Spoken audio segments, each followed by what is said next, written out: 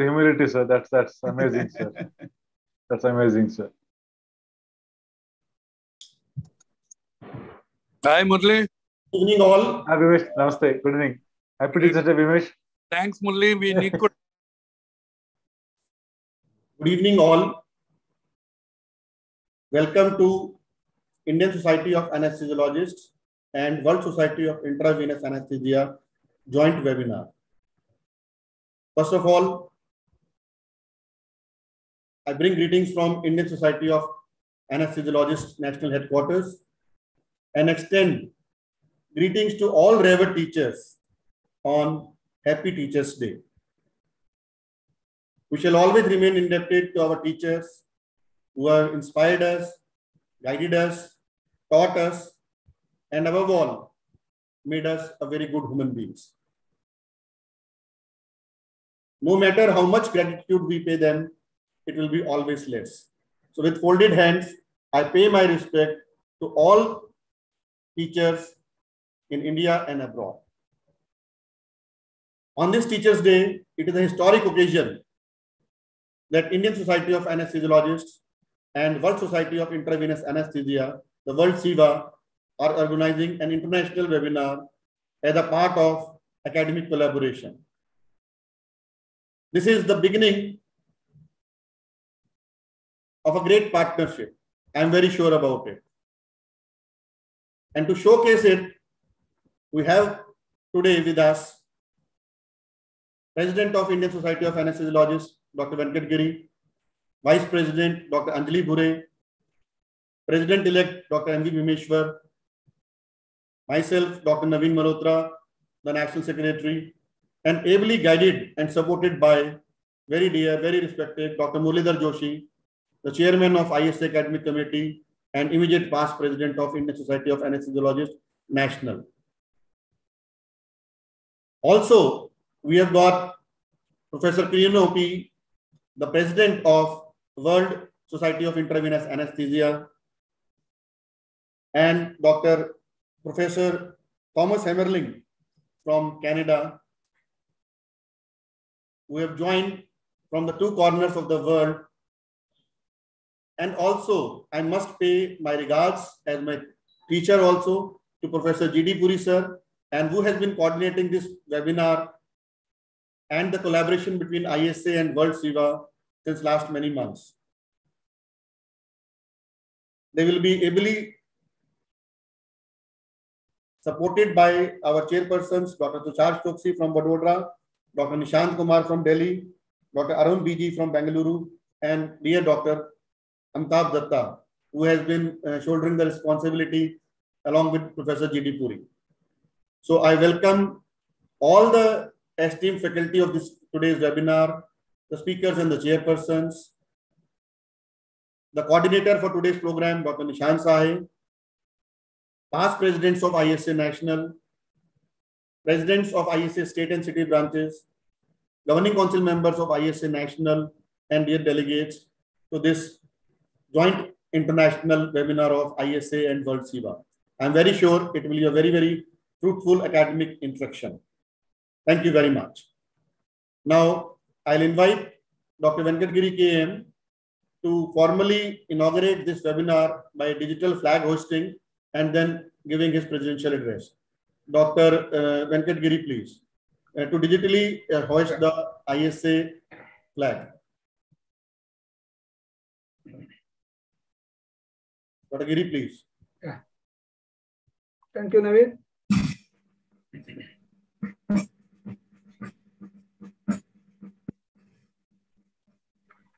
Thank you, friends, dignitaries, the Dr. Kirino, Dr. Thomas, Professor Puri, my colleagues in GC, dear friends and anesthesiologists. It's a happy occasion on this Teachers' Day when we respect our revered teachers. We have this academic webinar on TIVA in association with SIVA. With the effects of greenhouse and environment friendly, we are changing from our conventional anesthesia to total intravenous anesthesia. So it is what we have learned at that time has changed when we were, maybe when I was studying nitrous, halothane, ether and all, we have changed and we have got safer drugs. We have changed from nitrous now, air oxygen mixture and newer drugs, and with the SIVA, and we are going to give better anesthesia for both for the patient and for our environment. Maybe this webinar and collaboration with SIVA will take us to further heights. If everything goes all right, future times we will have good collaboration and we'll have more and more, not only webinars, but we have physical conference also in future if everything goes all right and we don't have other problems. So I wish all the best for this webinar. Let this be a beginning on this auspicious occasion of Teachers' Day. And while paying respect to all our teachers, I formally declare this webinar inaugurated for the day. Thank you. Thank you.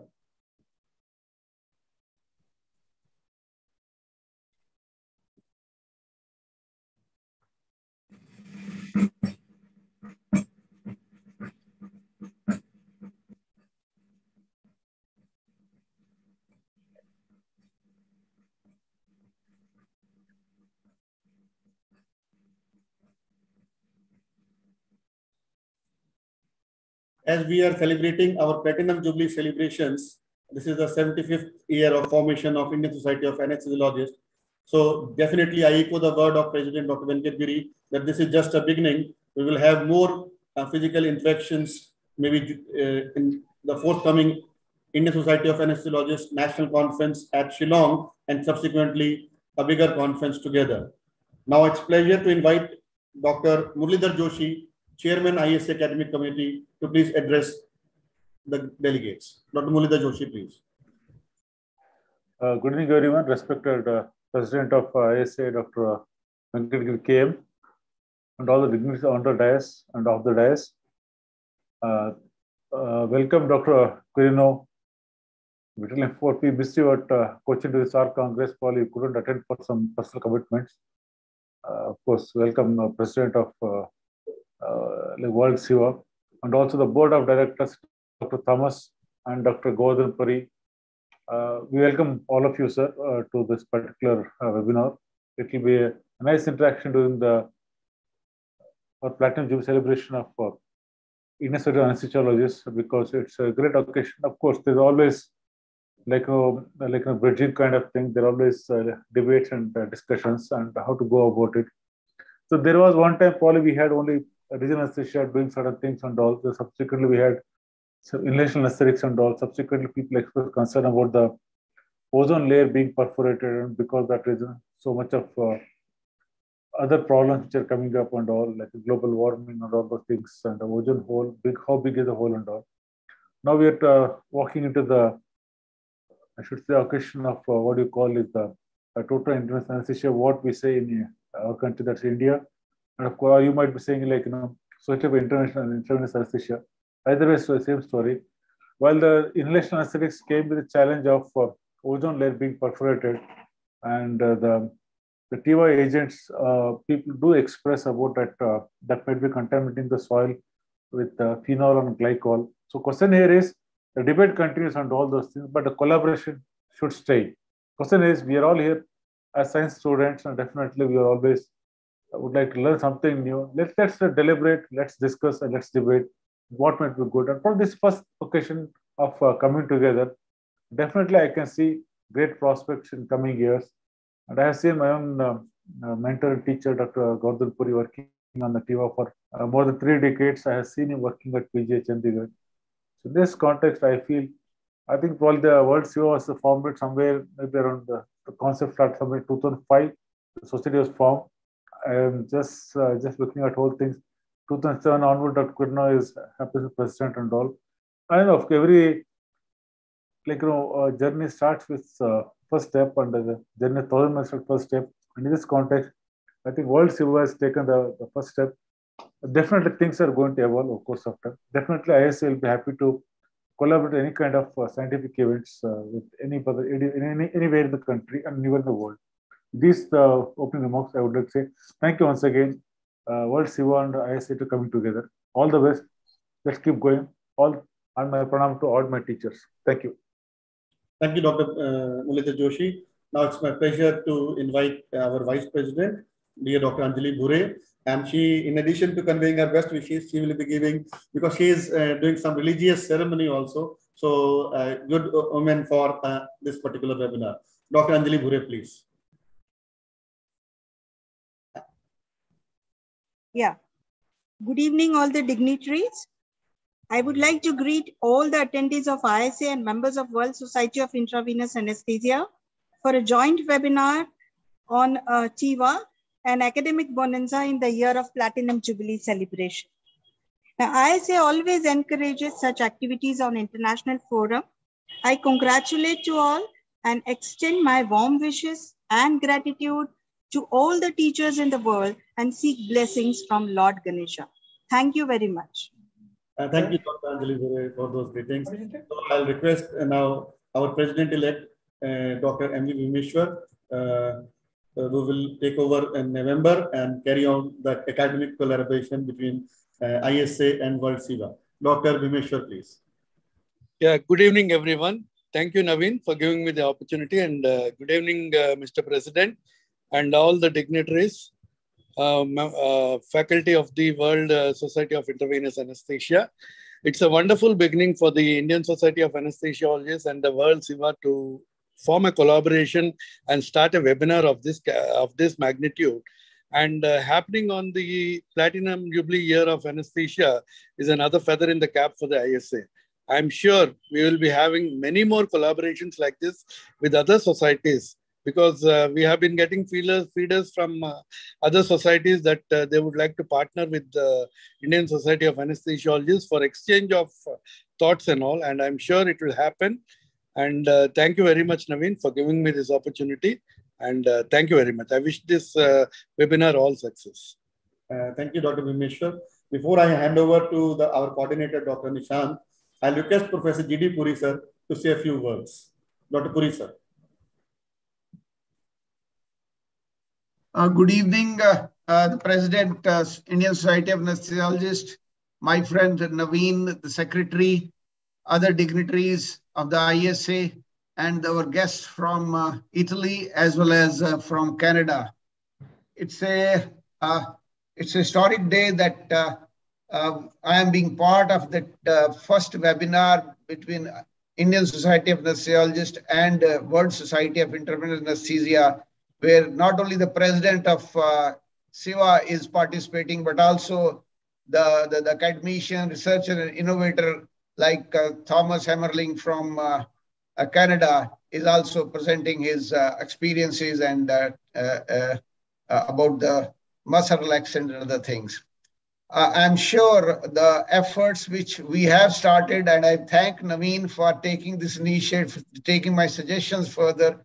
I'm sure all the members of the governing body of Indian Society of Anesthesiologists, the way they have expressed in this introductory remarks, the futuristic attitude of collaborating with the international societies, not to produce two-way collaborations, two-way exchange of information, and two-way improvement, both the other societies as well as for our own society. That should be the goal and hallmark of our collaboration in the future. Thank you very much, Naveen, and the President, Dr. Venkat Giri, for giving the opportunity to share the dais.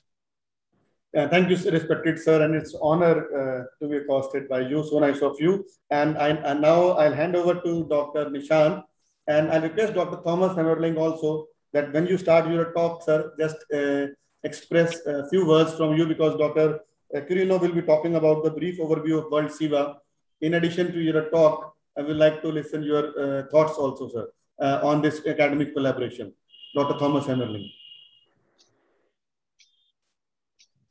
I have had, over the last, 10, 15 years, many collaborations actually with India before.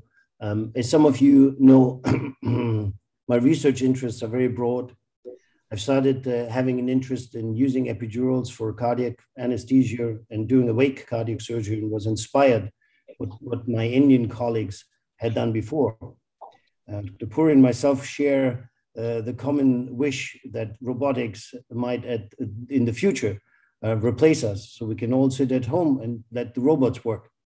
And I'm coming back to my first love in research during this talk with this Muscle accent, based on what I had shared with Indian colleagues throughout the pandemic. I believe that Quirino had the great idea to partner with India. Why that is a great idea? Because India for me is the future. We probably in Canada and the US, we're the past, but you guys in India, you're the future. There will be many developments which I can see in India coming over the next 2 or 3 decades. I believe that India is a strong force, not only politically, but economically and scientifically. And if the collaboration with the ISA and World SIVA can help make this flourish, I'm very happy to be helpful. Thank you. Thank you for your thoughts, sharing your thoughts with us, and definitely we look forward to more academic collaborations. Over to you, Nishant, for the further proceedings. Thank you so much, sir. And sir, every Monday we have these ISA online PG classes, and today is the 59th of the series. But I guess this is the first time that we have had an international collaboration. And this is a historic day, the Teachers' Day 2022, where we have an international academic program where we do not only do we have our G.D. Puri sir from India, but we have 2 very prominent international figures, Dr. Quirino Piacevoli and Dr. Thomas Hemmerling sir. So it is an absolute pleasure to have both of them along with our respected faculty members. So for the day, the plan for the day, sir, will be that we'll be having a brief overview of World SIVA by Dr. Quirino Piacevoli first, and then he'll be telling us about from MCI to TCI. Thereafter, we'll be having a talk by Dr. Thomas Hemmerling, where he'll be discussing world relaxation revisited for 2022, the best practices. And finally, Dr. G.D. Puri sir will let us know about CLADS, the automated anesthesia. And for these sessions, sir, we will be having very reputed chairpersons.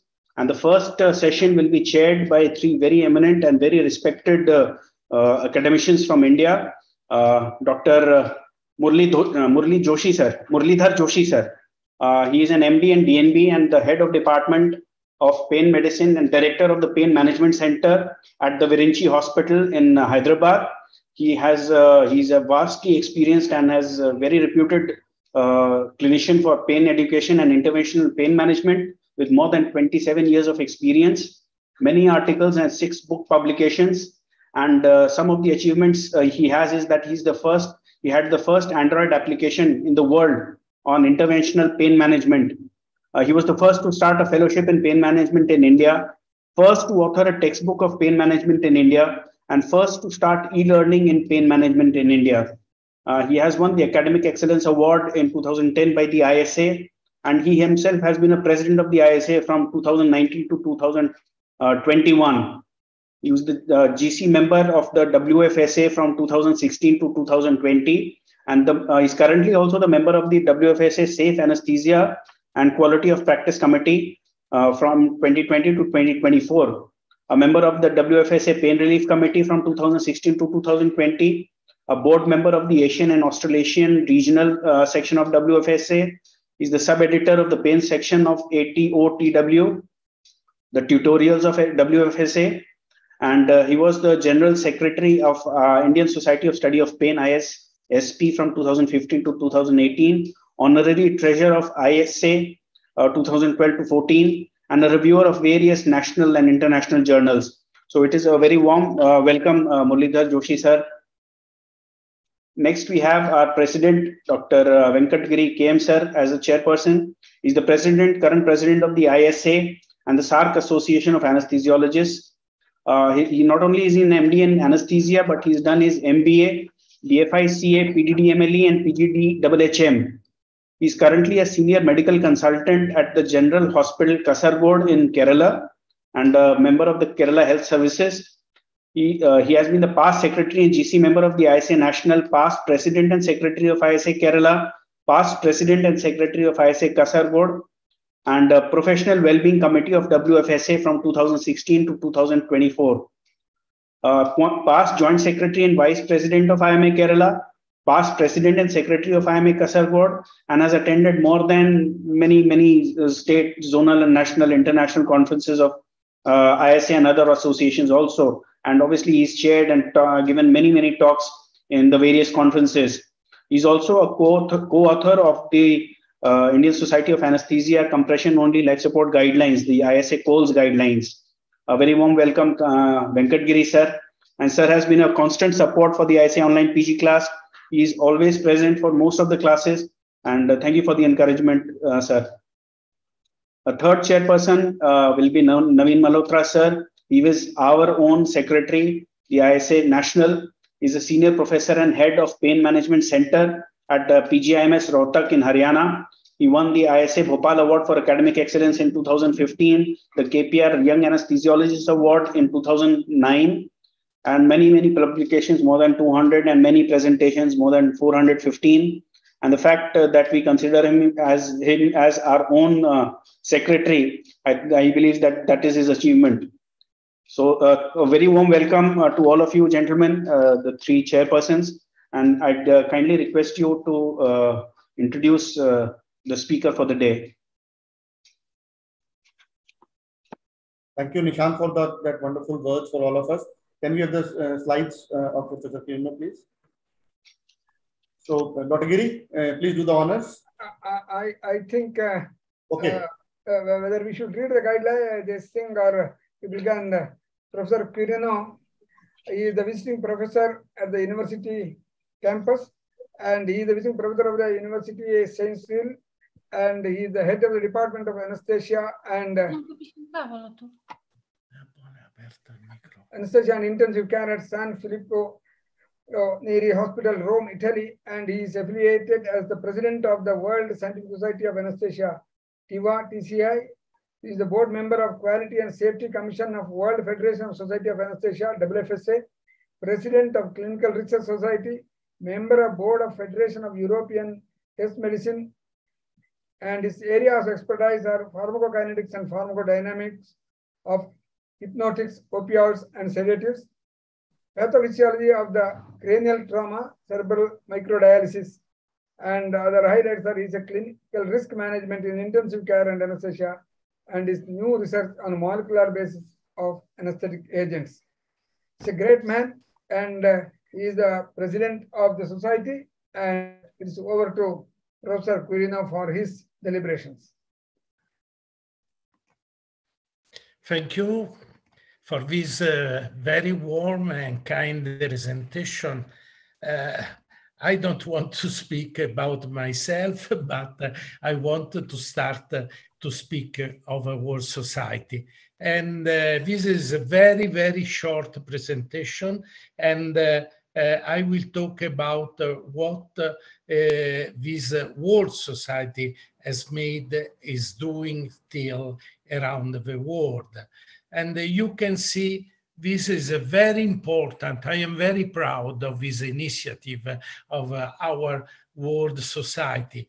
This is the official announcement in which we say the COVID emergency also raises coin, or rather gratitude towards that category of people immediately at the forefront of fighting the epidemic, the healthcare professional.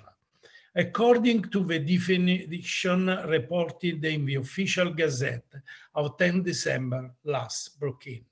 In fact, in the course of 2021, a new €2 coin will be minted, the denomination that in some circumstances becomes a collector item, dedicated to all those who treat and assist COVID patients around the world, doctors, nurses, health personnel of all kinds.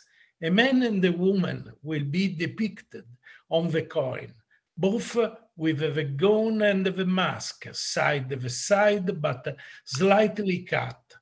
He with a briefcase under his arm, she with a stethoscope around his neck, overlaid by an inscription, "Thank you," surrounded by a stylized red cross and a heart. This is the coin. I'm very proud because the coin is something that is the only one in the world, and my initiative is the only one around the world. The New York Times, the Japanese, and many, many important journals ask me how I succeeded to make this. I don't know. I forced all my politicians in the European Commission in my country that we need to thank anesthesiologists and intensivists because they died to help the patients.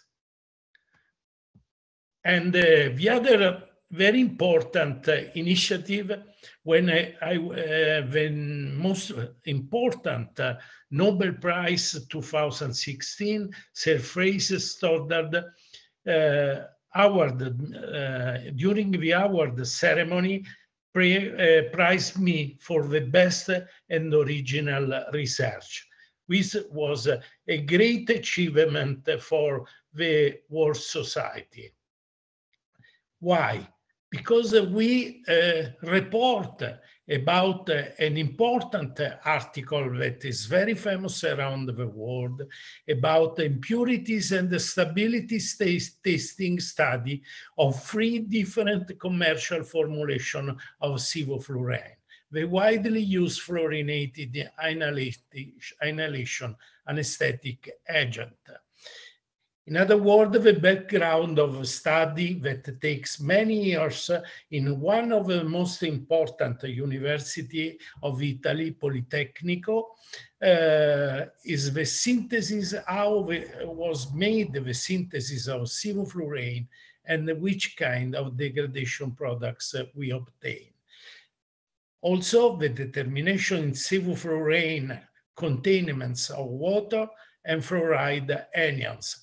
And also, of course, the most important part, but also the most difficult part, how to detect the volatile impurities.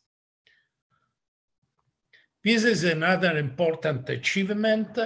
Another Nobel Prize man, very, very famous, Ben Faringa, prized me for another important study. And this is a dream for me, because I think that for an anesthesiologist is the maximum that I can obtain. For this study, I discovered a new status of the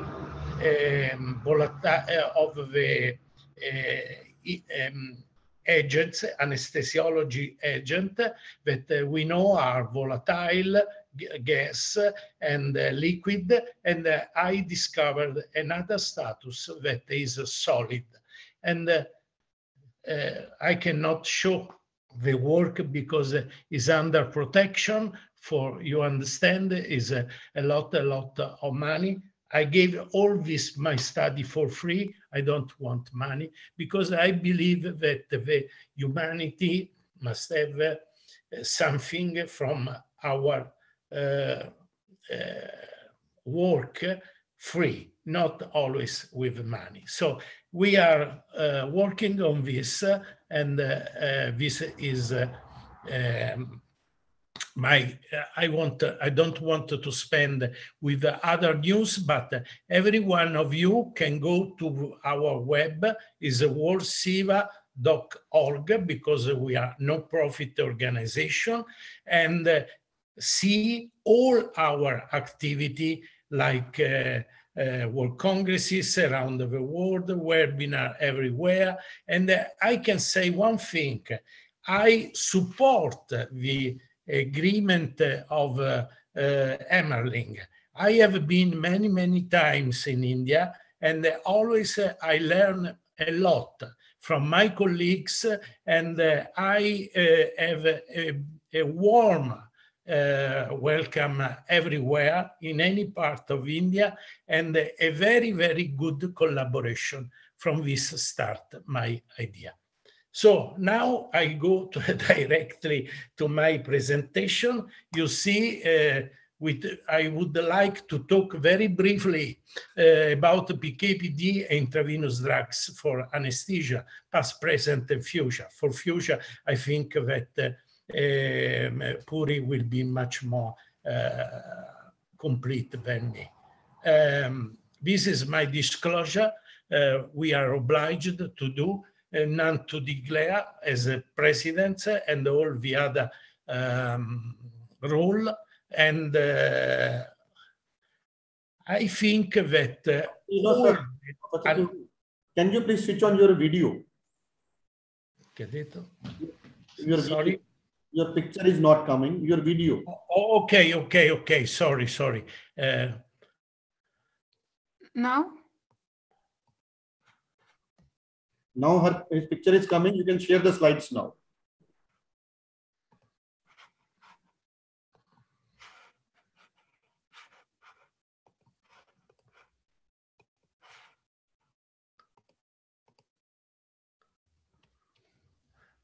Now it's okay? So, sir, your video goes off when you start sharing your slides.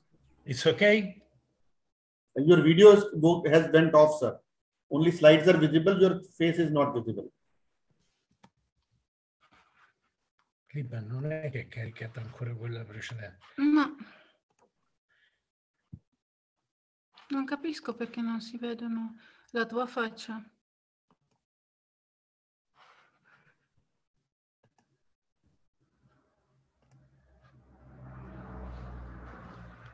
Okay. Non capisco. It's okay now? All good, sir. Full screen, all good. And now?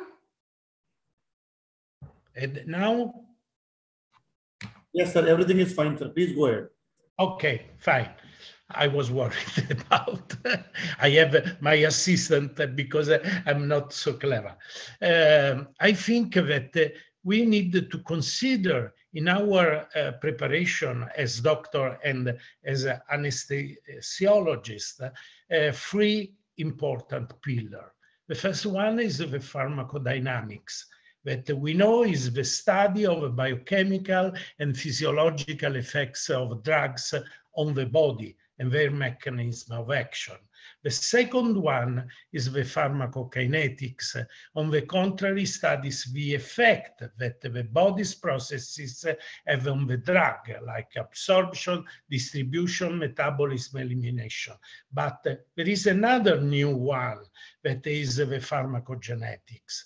The pharmacogenetic is the study of how a person's genes affect the way he or she responds to drugs. For this, we have a lot of variety about the response to the drugs. Pharmacogenetic is being used to learn ahead of time what the best drug or the best dose of a drug will be for a person. This is really important. So if we wanted to come back to the first study about PK and PD interhuman variability, we know that if we change the dose, we have a variability in the effect.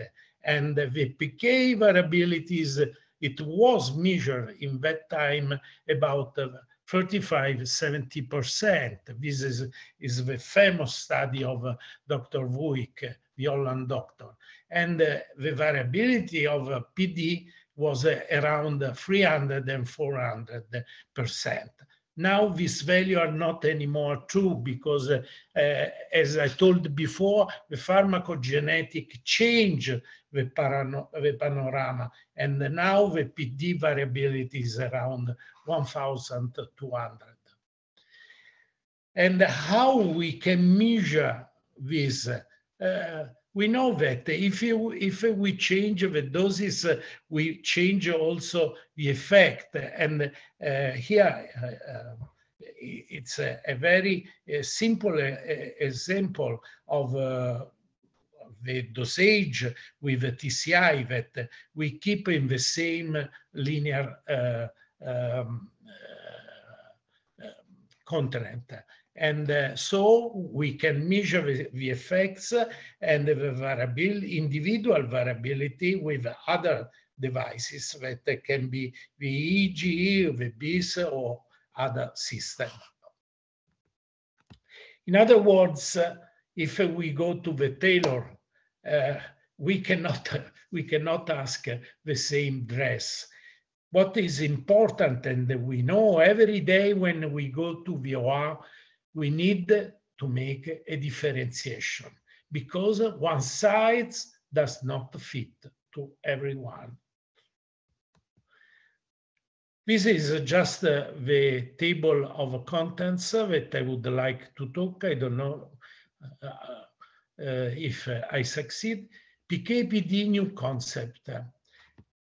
I would like to talk about the first interaction, hypnotics and opioids PD interaction. And we know that the modern balanced anesthesia is considered free area, that is unconsciousness and amnesia, control of stress response, and on the other side, the muscular relaxant. But we must understand that the drugs that we are using are not focused only on this action. If I take in consideration inhalation agents and or hypnotics, I can see that they action, and so for the other drugs like analgesic drugs and muscular relaxant, the action is more complex than only on the area of unconsciousness and amnesia. In fact, we know that opioids enhance the action of hypnotics, and the hypnotics enhance the action of opioids. And in the same time, we have for the analgesic drugs that opioids plus hypnotics enhance neuromuscular block. And also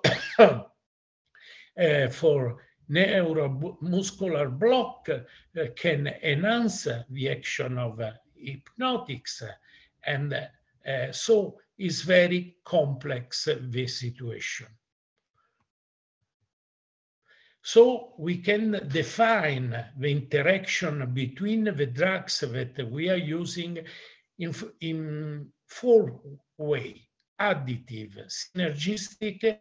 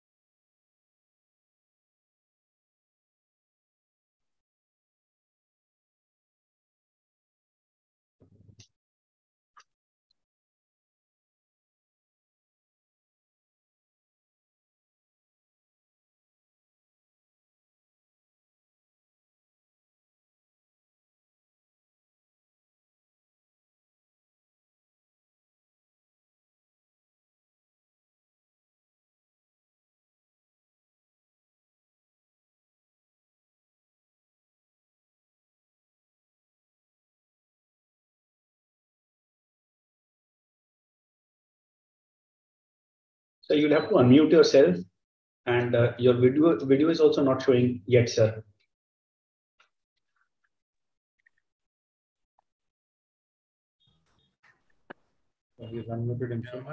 Questo perdevamo proprio le ultime parole famose. Now it's okay? Yeah, the slides are coming. The video has to be switched on. Video is off. Okay? Yeah, all good. Please go ahead. Okay. The third one is clinical and instrumental signs that indicate the depth anesthetics reached.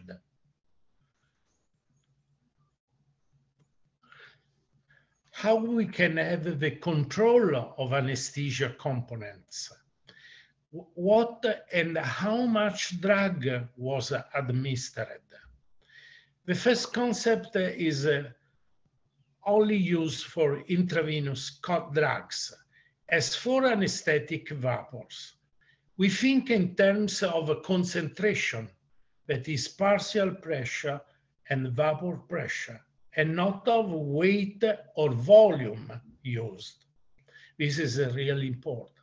B, the concept incomplete and insufficient because it does not take into account the pharmacokinetics. An equal amount of drug given in different individuals by age, gender, weight, and age can determine plasma and effect site concentration very different, and therefore clinical responses of different strengths. Here we have a sigmoid concentration for a single drug, and you can see the probability of a response, we can say, is C50. We have a 50% of a probability in our patients to give the effect that we expect, but it depends on different concentration for different drugs. Here, the effect concentration curve for each drug, in which effect and concentration depends of the inclination of the curve that gives the therapeutic margin. So from EC50, we have a ED50 that teach us which is the best dosage to give to our patients. Here are the different bologram. In the first one, we have the additivity, and you can see that the two drugs, D1 and D2, we need to have the same quantity and to sum the two drugs. In the B, we have a synergism, and we can see that we need less drugs in D1 and D2, and we can make a different situation and to adapt which best of this drug we can increase or diminish. It depends from our patients. The last one is typical, is the antagonism. And I have seen sometimes some anesthesiologists that make this big mistake. This is a sigmoidal concentration response relation for two drugs. And you can see the drug effect here, okay? And on this, the drug A and drug B. And what is important that this sigmoidal concentration response can catch all the surface. It's not just a line, it's just a situation where we can understand if we modify one of these parameters, modify also this. And this is the response surface model for anesthetic drug interaction. Is one of the most famous work of Charles Minton, my friend. He was the vice president of SIVA, and the surface showing relations to standard isobologram. This three-dimensional surface relating drugs A and B with a probability of no response. Conventional isobolographic analysis, whether for doses or concentration, only produce the line, this one. At the 50% probability, this, okay, as shown in the lower figure, and fails to capture the full surface of the shape that is this one. So we cannot understand how increasing or decreasing some drugs you can move from this point. In other words, I would like to simplify with this concept that we created. But above all, in periods of pairs, that it is not the addition of two persons, but the generation of a third individuality. that is more than an addition. It is a new idea, such as the water that is formed by hydrogen and oxygen, but is neither hydrogen nor oxygen. Okay, we have no time. I think that anesthesiologists want that our patients will be very stable, also for their coronary heart. And to have this effect, we must be a very good doctor in order to keep the effect and the concentration and in the right place in order to have a dynamic and pharmaceutic and kinetic that is more possible stable and not in the curve where the action will be increased to be unstable. And it's important to know, as told before, the EC50. Which are the new concepts in pharmacokinetics? The three-compartmental pharmacokinetics model with a further compartment, the effect site, time to peak effect, KO, T-half KO, and context-sensitive half KO, half time. I think that everyone knows the three-compartmental theory. We have the central compartment that is the BAD, central volume, where we make the injection, we make our drugs. We have the second compartment that is volume 2, that belongs to the organ with a high aeration, like liver, brain, heart, and so on. And then we have the third compartment that is volume 3, that is fat, and all the organs that have a good a very high flow aeration. And you can see also that these three compartments communicate with each other.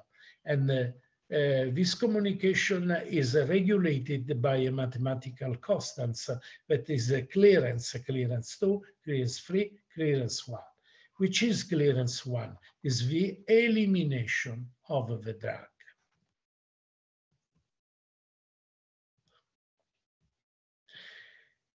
The clearance, it's really important because make the characteristic of the drug that are using.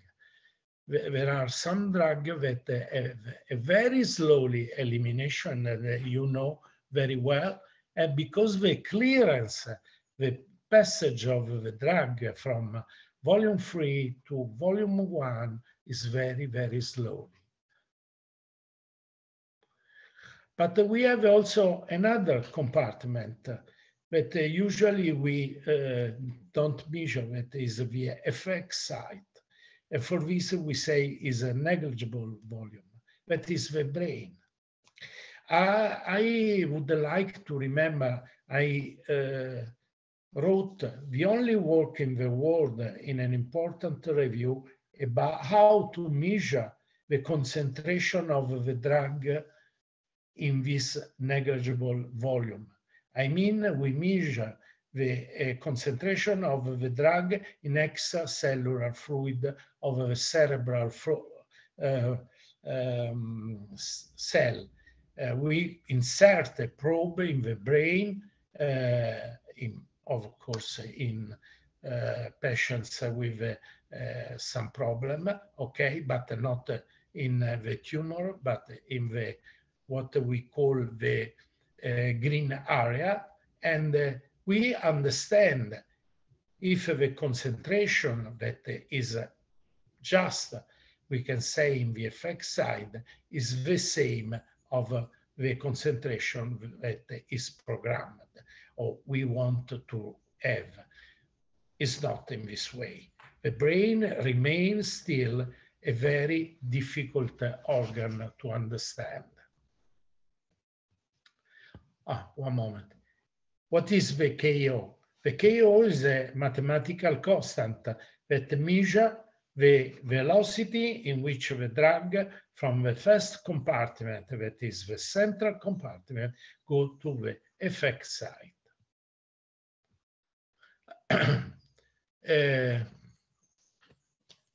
Just a second, I think that Dr. Puri will come back to this.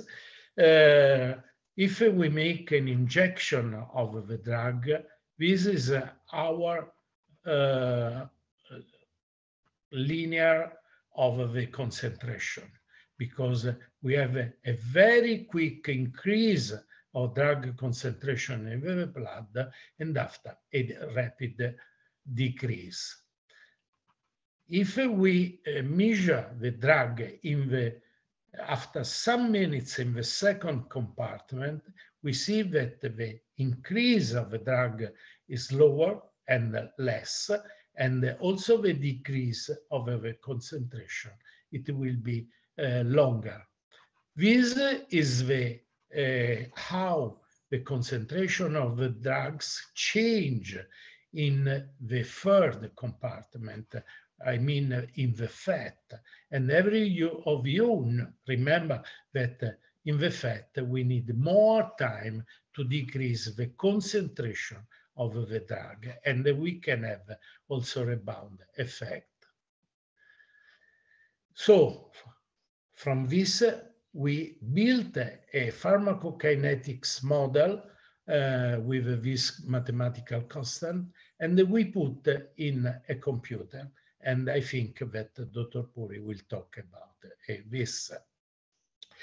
We can work directly to effect site concentration, not to plasma concentration, just to avoid too many variability and to have a sure effect directly on the brain.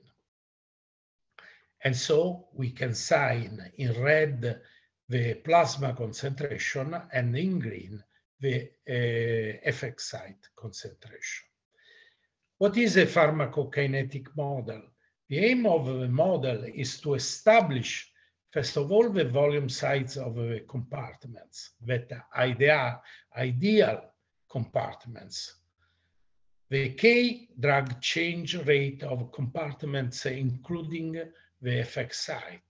The clearances is to achieve by comparing the variable of each patient's weight, age, sex, and age. Another very important thing is to remember when we make anesthesia is the time to peak effect. What means we have two main characteristics to define it. The time needed to reach the maximum concentration, that is called time to peak effect. The maximum concentration reached.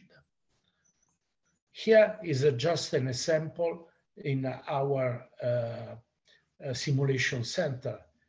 You can see that if we use remifentanil, we can have a rapid increase of the concentration in the blood and a very quick decrease in the same compartment. And when this line meets the other line, the green line that measures the concentration in the brain, this is the concentration peak that for remifentanil we know is very short, 2 nanogram per milliliter, and is depending on administered dosage, speed of infusion, drugs KO. For example, you know that now the most modern syringe you can vary the velocity of infusion just to adjust this kind of aspect. The second aspect is the time to peak effect. You see this interval is very short. It's only 1 minute and 21 seconds, depending on the drug scale.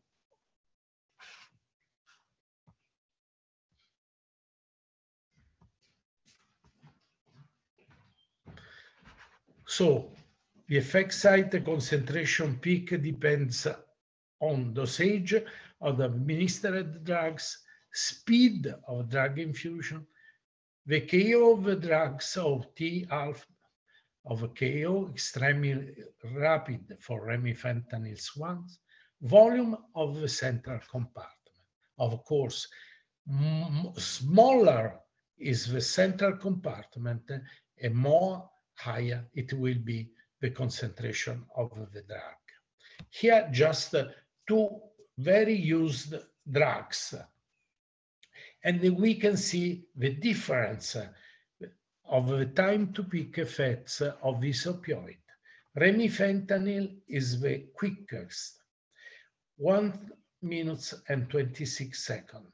The second one is alfentanil, 2 minutes and 34 seconds. The third one is fentanyl, which takes 3 minutes and 31 seconds to reach the concentration in the brain. And so fentanyl is the slowest one, 6 minutes.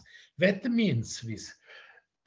If you want to start your anesthesia using one of these opioids, and on the other side, you are using the hypnotic that usually is Diprivan, okay? You must compare the time of propofol, that is around 4 minutes, with this. Otherwise, you have the patients with no pain, or the patient that still listen the pain of intubation. And at the other end, you have a patient that doesn't sleep or sleep before the necessary. So compare, please, the time to peak effect of Diprivan with all these opioids, and you can have a very good introduction to the anesthesia, a very good starter. I think that my time is over. This is the last my time is over. My secretary say time. So thank you for listening me, and I hope to have other occasion to go inside to this problem. Okay.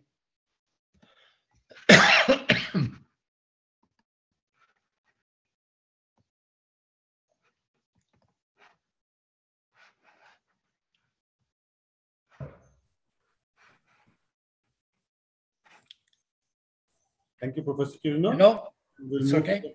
Next talk, we'll have the question answers at the end. Over to you, Nishant.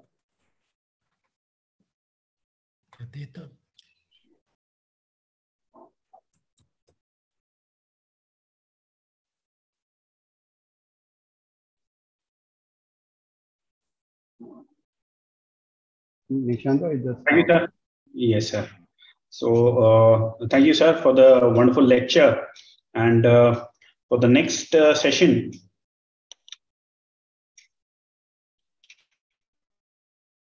yes.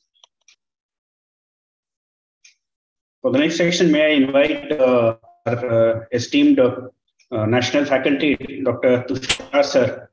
Dr. Tushar Choksi, sir, is a well-known faculty when it comes to TIVA, and he has also, am I visible, sir? Is it visible? Yeah.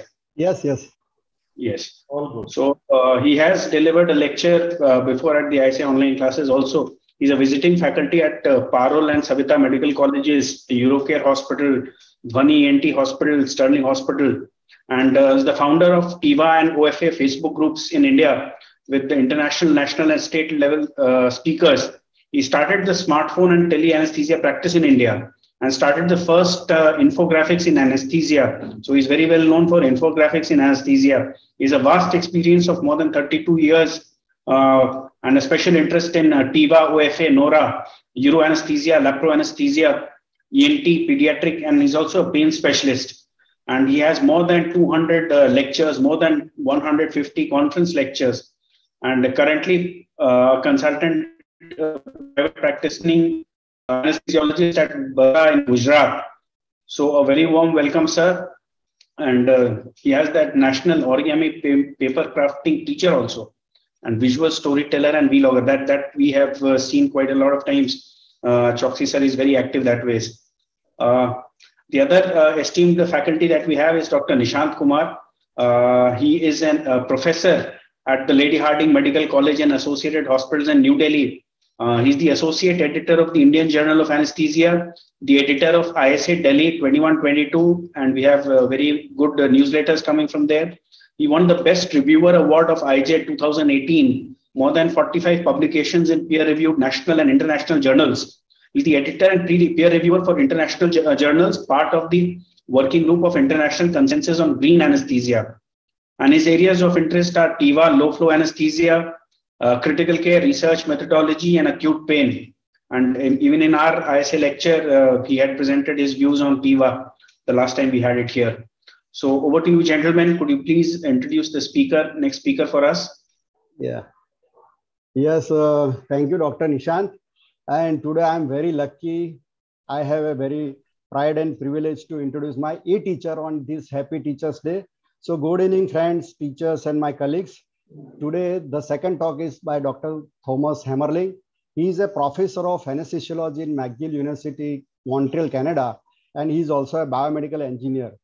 And I called him as a robotic anesthesiologist because, you know, when I'm giving lecture for TIVA or artificial intelligence, I always put his slide with his photographs.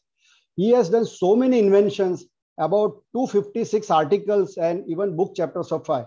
I had seen through the internet, he has got a 4,000 citation and his articles are read by more than 27,000 anesthesiologists all over the world.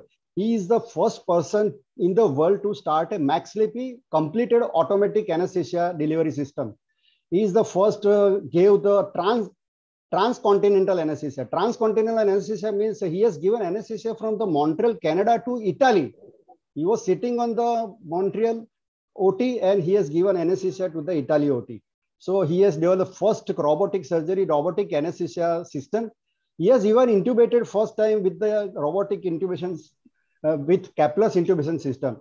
Even not only that, he has invented the Magellan robot to give the 100% block on the nerve blocks.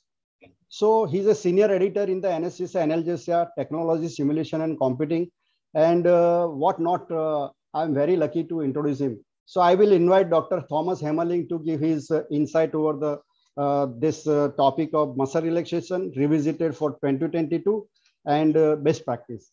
Thank you. Thank you very much for the kind introduction. I have pre-recorded my presentation to stay within the time limit. Just let me share my screen and hopefully all goes well.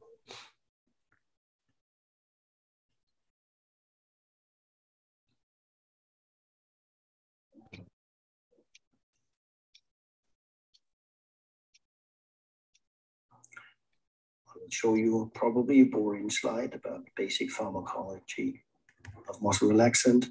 We will talk about neuromuscular monitoring. I have one slide on new neuromuscular blocking agents. We will talk about its use in critical care. And I will, above all, present some case studies and finish up with recommendations, which I think recommend the best practice. I think this is not a new table for most of you. The three mostly used muscle relaxants are still succinylcholine, rocuronium, and cisatakorium. I know that many people use vecuronium, it's perfectly fine. Pancuronium, I'm not quite sure how frequent that still is. Atacurium is still in use, but if I had the choice between cisatakorium and atacurium, I probably would go for cisatakorium. Anyway, I think mivacorium is no longer marketed. My favorite muscle relaxant is rocuronium.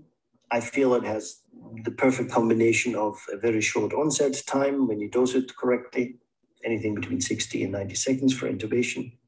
It can even be used for rapid sequence induction. The clinical duration is anything between 20 and 30 minutes, which for most surgeries where I practice at this point, it's more like an ambulatory setup, is pretty perfect. And it can easily be traversed with sugammadex.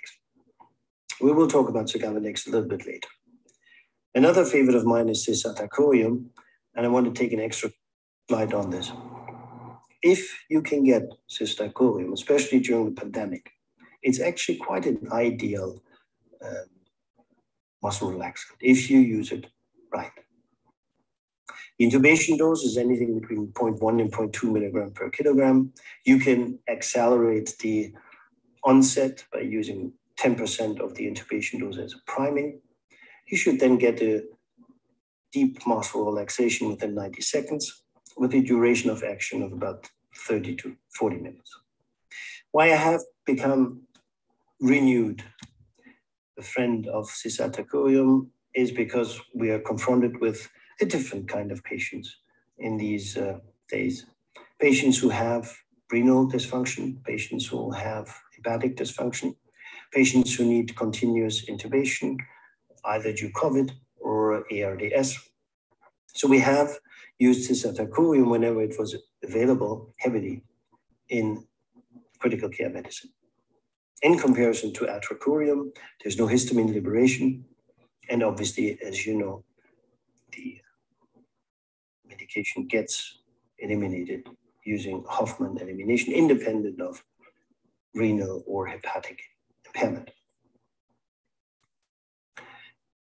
Quantitative monitoring has always been a favorite of mine. I've developed one or two methods myself, but I still feel awkward seeing my colleagues using qualitative monitoring, putting in a stimulator on the ulnar nerve and stimulating the ulnar nerve and looking at the twitch of the hand or the thumb, or putting their hand on it and counting.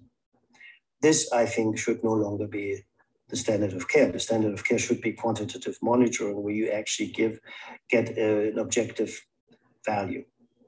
And if you do that, then you can separate deep, moderate, and shallow blocks. The shallow block, more in the old days, we called it surgical relaxation with a TOF ratio of 25%. With the advances in surgery, this might no longer be valid because obviously laparoscopic surgery necessitates very often a higher degree of muscle relaxation. And obviously as well, a TOF ratio of more than 0.9 as an adequate recovery. These are devices, some of the devices available. By sheer accident, I looked into the India Mart and I found several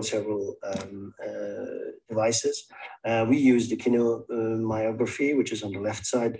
There's an equivalent device for the Draeger machines, and there's obviously the good old TOF watch as an axillomyography device. So there are lots of quantitative monitoring out there. So please use it. I will show you how. There's not much to say about new neuromuscular blocking agents since 1997. There's nothing much coming out.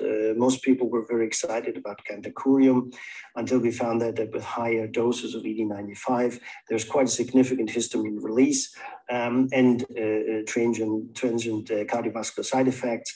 And that has basically stopped a little bit any kind of FDA approval. What, however, is interesting in these chlorofumarates is that they can be adducted using L-cysteine within 1 to 2 minutes. So similar to sugammadex, these compounds can be eliminated very, very quickly. And it could well be that some of these compounds in the near future will make it to the market, mainly because their profile is very similar to succinylcholine, and the big advantage is its elimination building compounds with L-cysteine, similar to the sugammadex rocuronium compound. I'm sure neuromuscular blockade was a major issue in India during the COVID-19 pandemic, and the pandemic is obviously ongoing. And it's always the question, what kind of neuromuscular blockade you use for rapid sequence intubations in COVID-19 patients. Now, I have to tell you that in the emergency room in Canada is equipped with general physicians.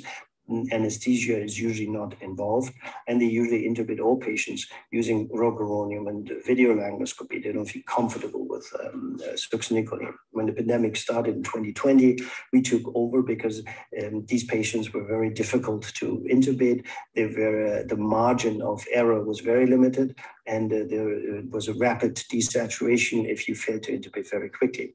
Most of my colleagues chose succinylcholine to intubate them. Others used rocuronium, but always in the package with Sugammadex, because we have a population around our hospital here with very difficult airways, so to speak. So we made sure that the Sugammadex was always there as a backup.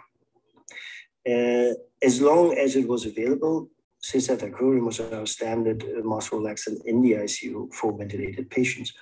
And unfortunately, there was a shortage at a certain point, so we had to go back to rocuronium, and at a certain point, even pancuronium. The question has always been, do you do continuous versus an intermittent muscle relaxation in critical care? Personally, I would sort of like sign this algorithm, which is pretty recent. Whenever the ARDS and difficult ventilation scenario is manageable, and we're talking about a mild ARDS, I believe that there's no need for a muscle relaxant infusion. This can be done on demand. However, I'm well aware of the fact that when you have a moderate or severe ARDS, you might have to do a continuous infusion of muscle relaxant, ideally obviously Nimax, but even there, you should not do it for more than 48 hours. So be careful with a continuous neuromuscular blockade in critical. The standard question is always the same. Does actually muscle relaxation improve surgical outcome? And here is just an overview of some studies, obviously most done in laparoscopic surgery. And as you can see, it's not that clear cut.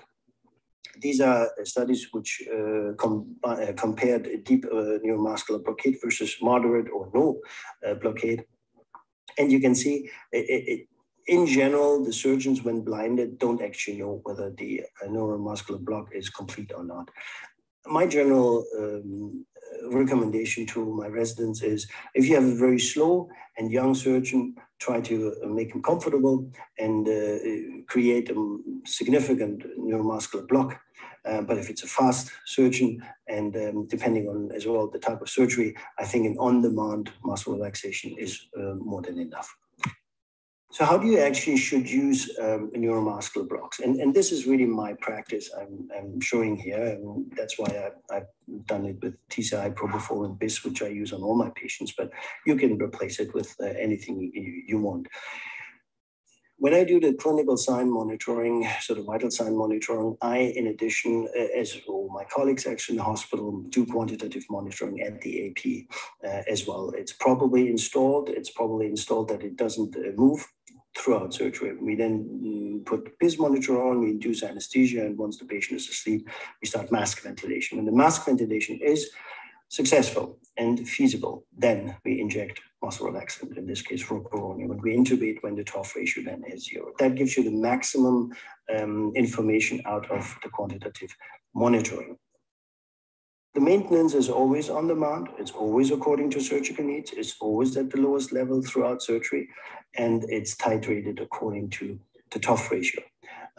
Use of neuromuscular block is always done in a way as if you did not have a reversal drug available. So ideally, in the classical scenario, your patient should recuperate, or the muscle relaxation or the muscle function of your patient should recuperate at the end of surgery without the need of. So the TOF ratio is calculated at the adductor pulses at the end of surgery. If it's below 0.9, we do a reversal with neostigmine.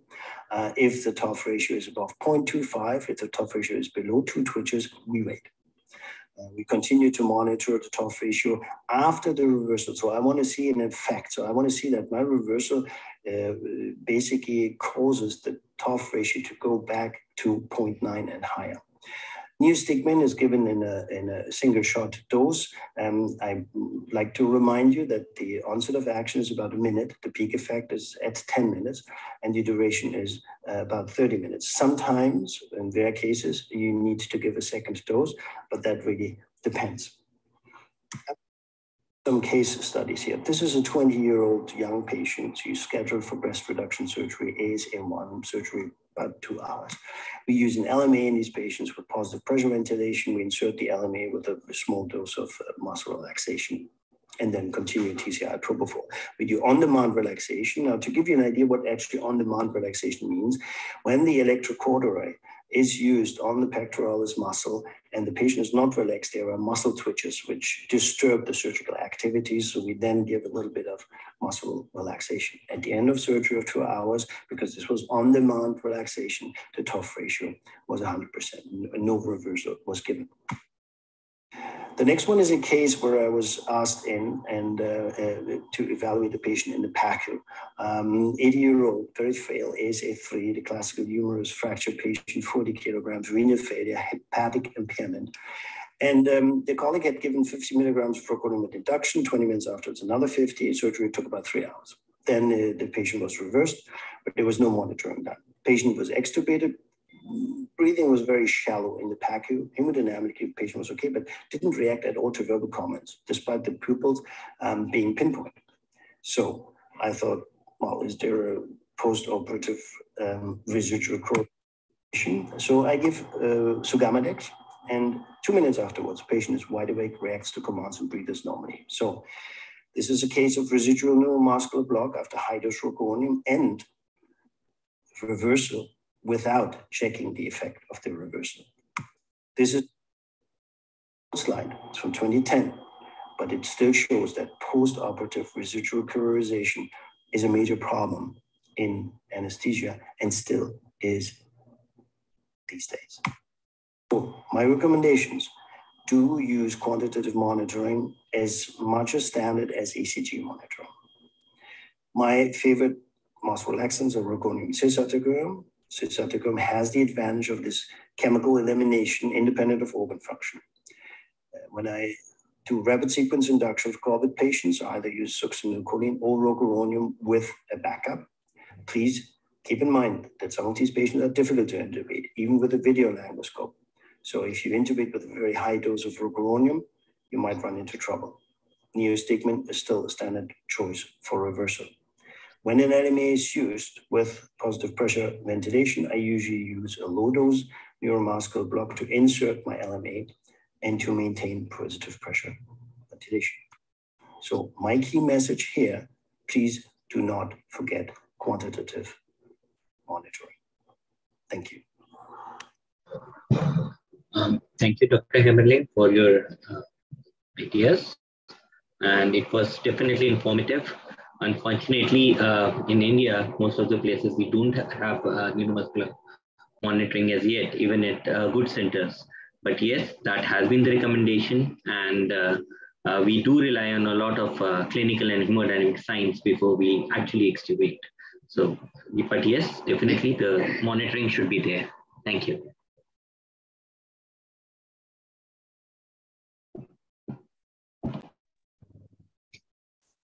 Thank you. Tushar sir, any words, sir? No, I'm very lucky to hear this this lecture, and thank you, sir. Yes, sir, we are all very lucky.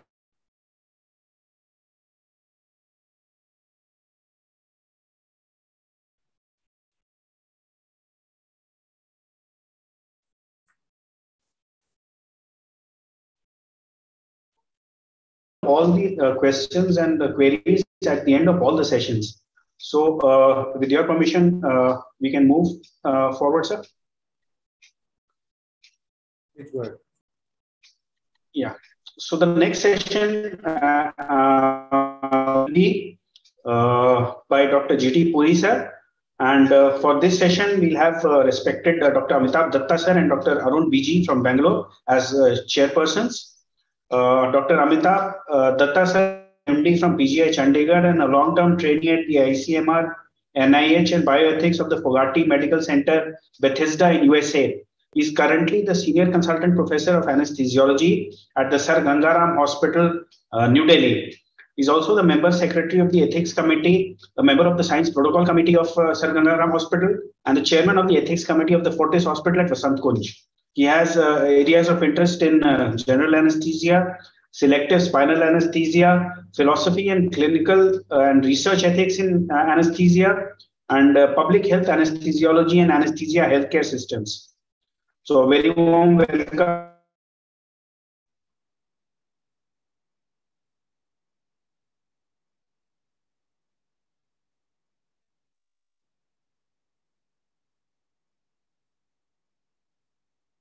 in SIVA and TCI, nerve blocks, low flow anesthesia. He likes postgraduate teaching and patient safety. And he has been the reviewer of Orphan Anesthesia Journal for the German Society of Anesthesia also, and a speaker at the various national and state conferences. So welcome, Dr. Arun, and we request one of you to introduce the next speaker.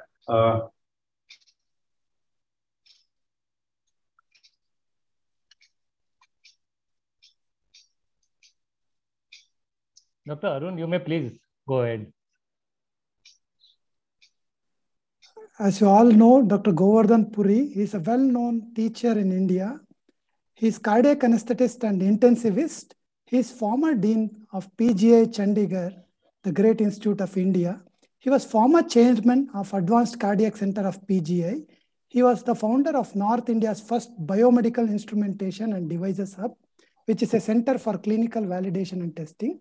He is the inventor of CLADS, which is world's first closed-loop anesthesia delivery system. He is also the inventor of closed-loop arterial blood pressure control system, which is CLAPS. He is the editor-in-chief of Journal of Perioperative Echo. He is a scholar of BJA in 1989 only. He is P.N. Berry Scholar also in 1993. His various interests are pharmacokinetic modeling, ventilation, biomedical instrumentation, automation in anesthesia, and intensive care. Many of us here are his students also. It's a great honor to introduce Dr. Puri. Thank you, sir.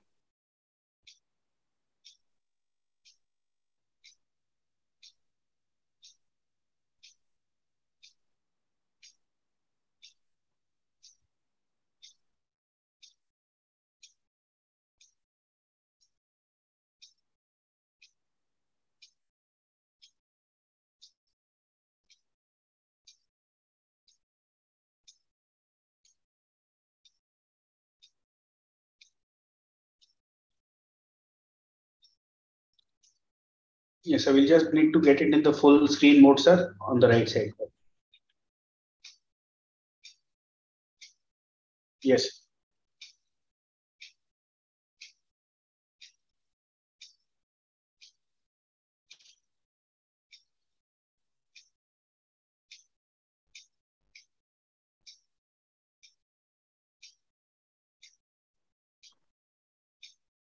Am I visible?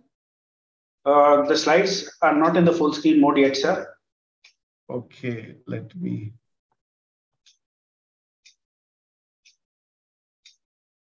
I'm just stop sharing and again I'll start sharing. Yes, sir. Yes, sir.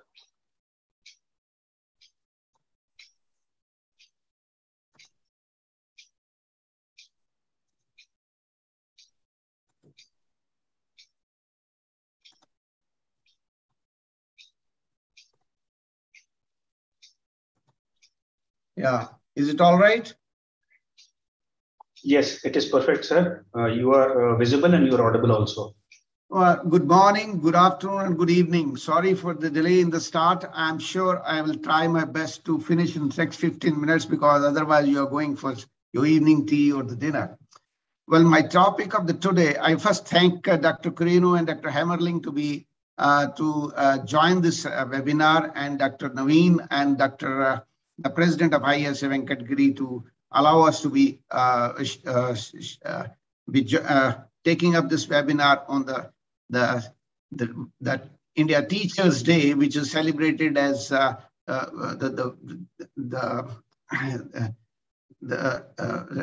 in memory of the ex-president of India, Sarvepalli Radhakrishnan-ji, who was a teacher par excellence. Greetings from the city beautiful Chandigarh. My disclosures are that I hold patents for CLADS and IB Alert and collaborating with the Clarity Medical System for product development. As you know, why do we need automation anesthesia? Dr. Hammerling has stressed upon, and I'm sure so much work which is going on, there's a reason to go for automation anesthesia. It's a complex situation where the surgery and anesthesia which interrupt hemostatic mechanisms and altering the human physiology much more in those patients who have multiple comorbidity. And when the patient is connected to the complex anesthesia machines and all, there's this complex situation. And it's more so when today's anesthetist is doing so many other works while giving anesthesia.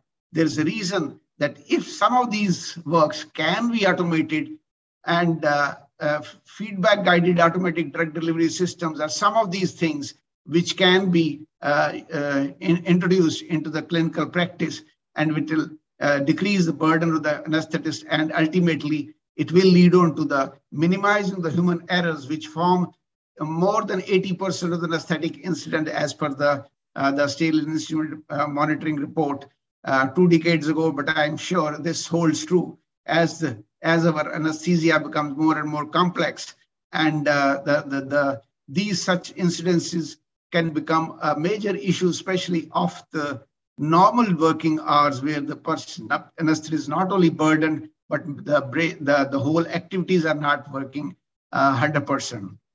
So some of the tasks which can be, which are repetitive, boarding, and which can be easily automated are the drugs administrations and pre-anesthetic checkups. And as Dr. Hammerling has proved, that endotracheal intubation also is feasible to be automated. Fluid administration, blood administrations, and so on and so forth.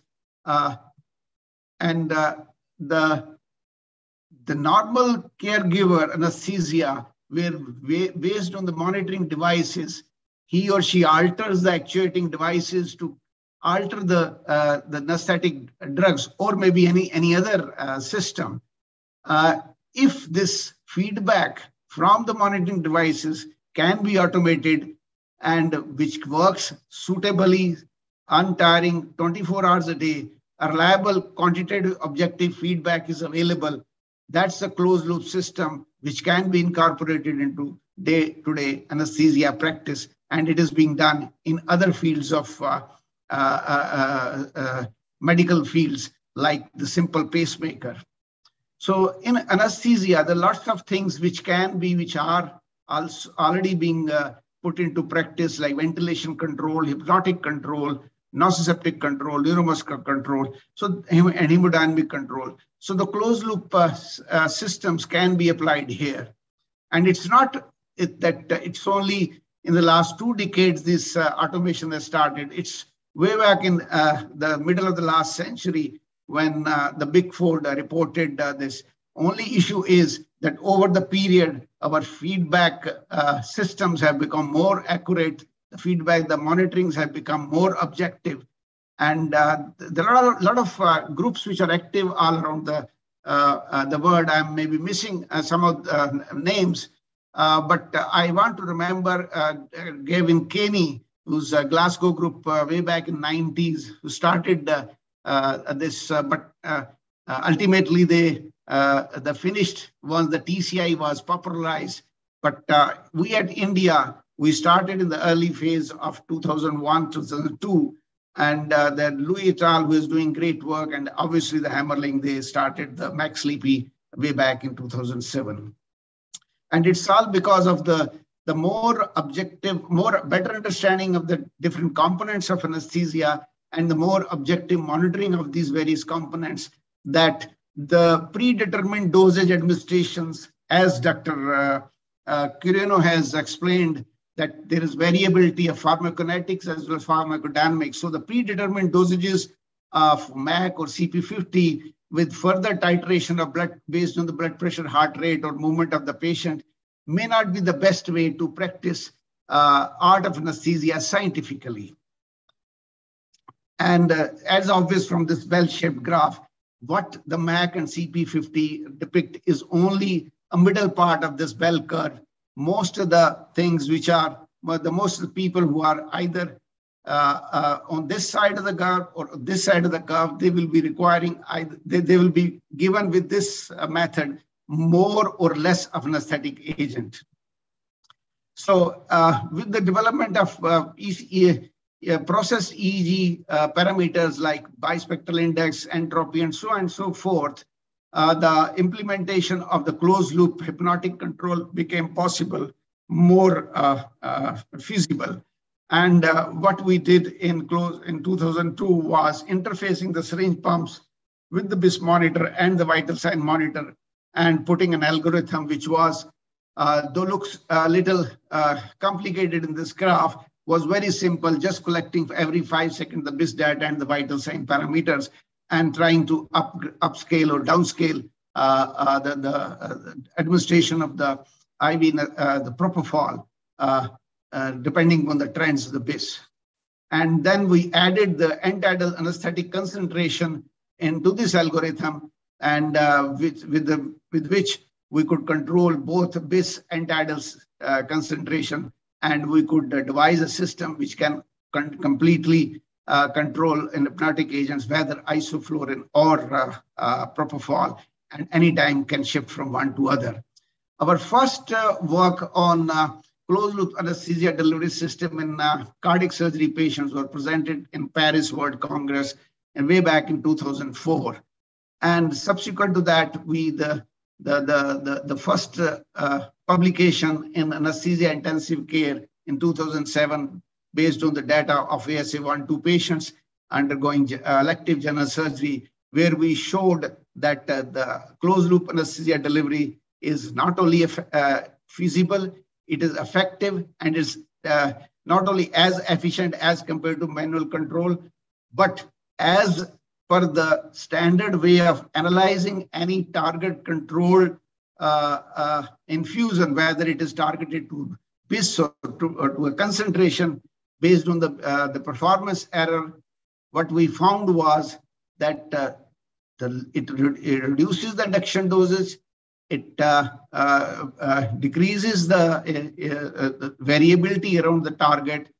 Most of the times, the efficiency of the control, the bispectral index, was better using automated control using CLADs. So, and this is more precise control of target BIS with less intra-individual variability and lesser overshoot of bispectral index. Further, it was shown effective on the similar trends in the open heart surgery patients. And subsequently, we showed it in the feasibility of this in the pediatric cardiac surgery patients more than 10 years ago. And again, the lesser dosage of propofol and more hemodynamic stability were some of the things which came out of those studies. We could put up this system at high altitude to not only demonstrate its feasibility there, but also could find the increased anesthetic requirement in those high altitude, high islanders in Leh Ladakh at the height of more than 3.5 kilometers above the sea level. Bispectral index controlled post-op sedation was also feasible. We could show in the post-op cardiac surgery patients. And in comparison to the target control infusions systems, we found the closed-loop anesthesia delivery system was better, both in the term of performance as well as in the term of hemodynamic stability. So it's not only reducing the anesthetic drug dosages, and reduces the burden of work on anesthesiologists, but the issue is commercial availability of these closed loop systems. As I said earlier, introduction of the liquid isoflurane into the expirator limb of the circle absorber, we could control the anesthetic agents even using inhalation anesthetic agents. And we showed in cardiac surgery patients that it's not only feasible, but it's also economical as well as stable anesthesia. And Dr. Hammerling has already proved that how you can control anesthesia from a remote location, and we could do the same here in India from Chandigarh to Leh Ladakh. CLADS is not only a clinical method, clinical tool, but it's a scientific tool to compare unbiased way the control of anesthetic delivery and dosages, and allows the data analysis. And this has been shown by the work from Gangaram Hospital by the team of Dr. Amitabh Datta while evaluating the dexamethasone effect on the propofol requirement. And similarly, they have used these clads in thoracic surgery as well as in bariatric surgery. And just to give a background of how we reached that the present day closed loop anesthesia delivery system was our earlier studies, as Dr. Kureno was mentioning about pharmacokinetic modeling of Indian patients based on which was single bolus dose of propofol and plasma concentration analysis, and finding the relation of the plasma concentrations to the bispectral index and entropy, and then putting those things in the algorithm to control the anesthesia using clads. And as I said, for the isoflurane, we did studies way back 15, 20 years ago to see the uptake of isoflurane in the various groups of individuals, and using the data to form our algorithm for isoclads. And then we had done this multicentric evaluation of this closed loop anesthesia delivery system, like any other group which has been working on this closed loop systems. And what we found that the performance of the system was uniform at different centers as when we use the clads, while the performance of manual control was variable. And the major advantage of that decreasing the propofol requirement, though at a slightly longer induction time, but with a lesser BIS overshoot at the time of induction. And again, the percentage time the BIS remains within the target was significantly higher, 82% times vis-a-vis the 60% times in the manual group.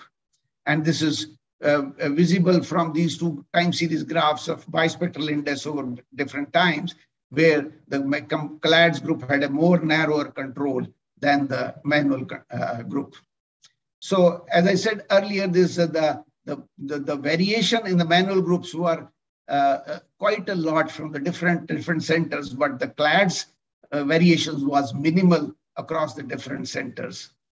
Similarly, we have used this in the the most complicated heart transplant recipient patients who had cardiomyopathy, ejection fraction of 10 to 15%, undergoing anesthesia, both for induction with propofol as well as maintenance with propofol. And what we showed that not only the stability was maintained in these, the hemodynamics were maintained, and whenever there was a drop in the blood pressure, the propofol delivery was, as shown in the graph, was stopped by the system automatically.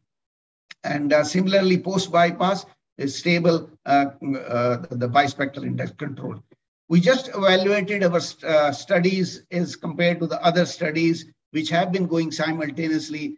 What we found in the beginning was that the most of the studies done with the closed loop systems required initial effect site concentration setting by the manually by the anesthesiologist, while our system used this from the beginning for controlling induction of anesthesia as well as maintenance of anesthesia.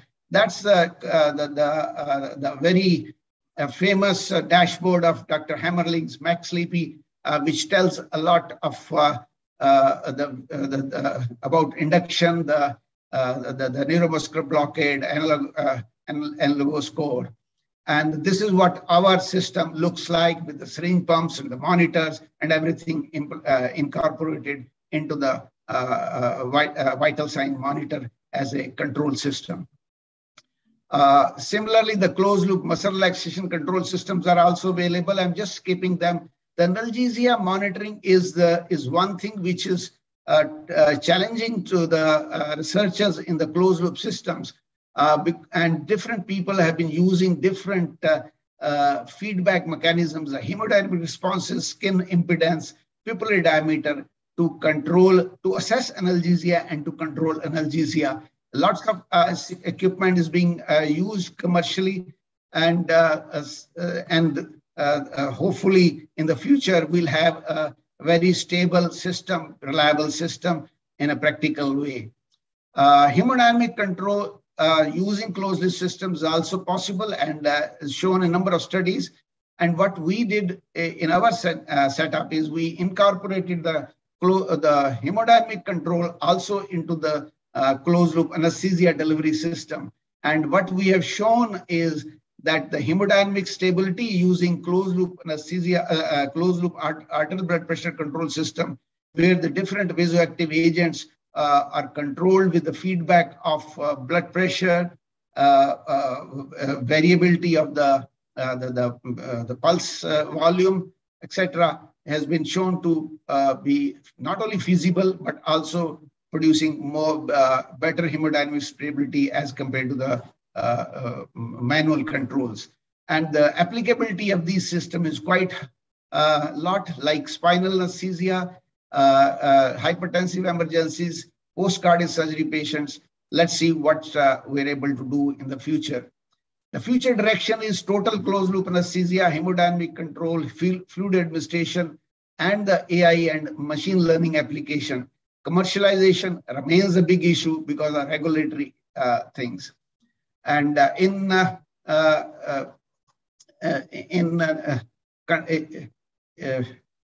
benefits have already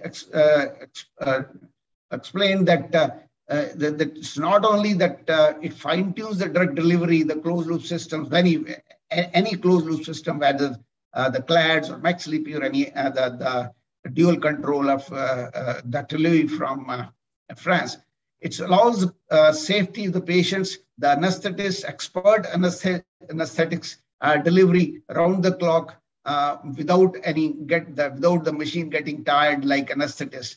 And it's always a second opinion available, even if the person is using a manual control or taking, it can always go from the automatic to manual, depending on what you want. And it maintains anesthesia, sleep in a correct depth all the time. And it's versatile and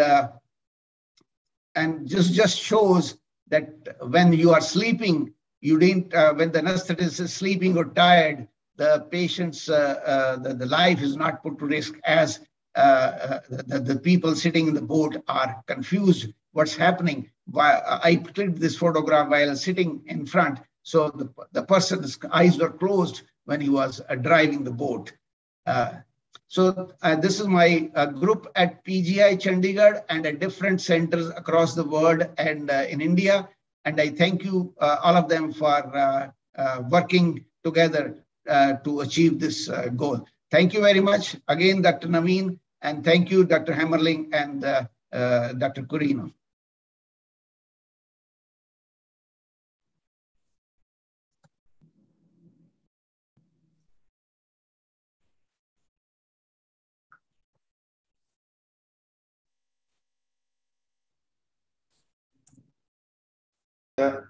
Thank you, sir.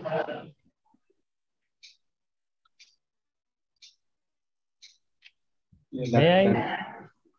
Yes, Amitabh.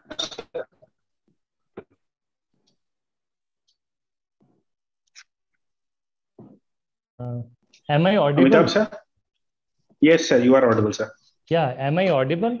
Yes, sir, you are audible. May I comment something? Absolutely, sir. Yeah, thank you so much. I listened to all the lectures very closely and carefully, and I wonder that we are moving into anesthesia future with automation platform. And whenever we talk of automation, one of the caveat of the automation is, because we have to look both the ways. It has evidence everywhere, no evidence to apply. That means to say, for the last 25 years, there is a lot of publication, lot of scientific work, lot of good work is there on automation of anesthesia, different aspects, muscle relaxation, anesthesia delivery, this and that. But till date, we have not been able to take it to our OR operating rooms. What is not with a curious eye rather than only appreciating what is being done and what is already being done. my view is, whenever we talk of automation, there is two issues. One is internal validity, that is internal validity of automated systems, and the external validity, that is how it fares on the patients and patient safety, efficiency, and how it fares on the anesthesiologist, and that too, that is called ergonomics. But I am afraid, I have worked with CLADS system and done research with Sir since last 10 or 12 years. And I can see that verbal criteria settles the internal validity issue. But for external validity, there is a lot of work to be done.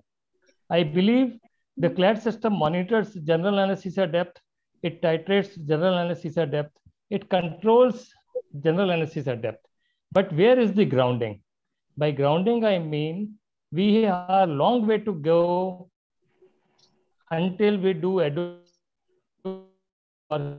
practice.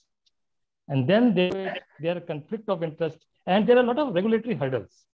So I believe with this maiden webinar between SIVA and ISA, we start looking into this for more adoption into routine clinical practice.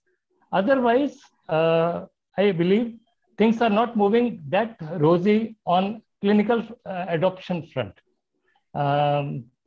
Having said all this, but I am pleased with the way automated systems have developed, especially Dr. Puri has been working on it for last 25 years. I have been his student. He was my guide, mentor, and everything. And there is a lot to be done. And probably the current experts and future experts would take it forward to the external validity settlement also. Thank you so much.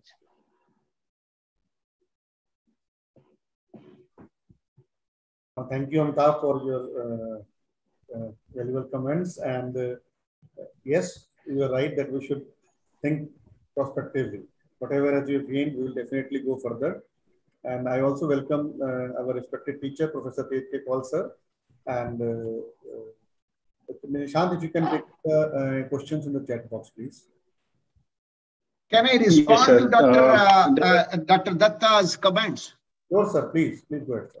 Yeah, it's an excellent thing, Dr. Datta. We knew the helmets are going to save patients, save the individuals. Are we still using helmets?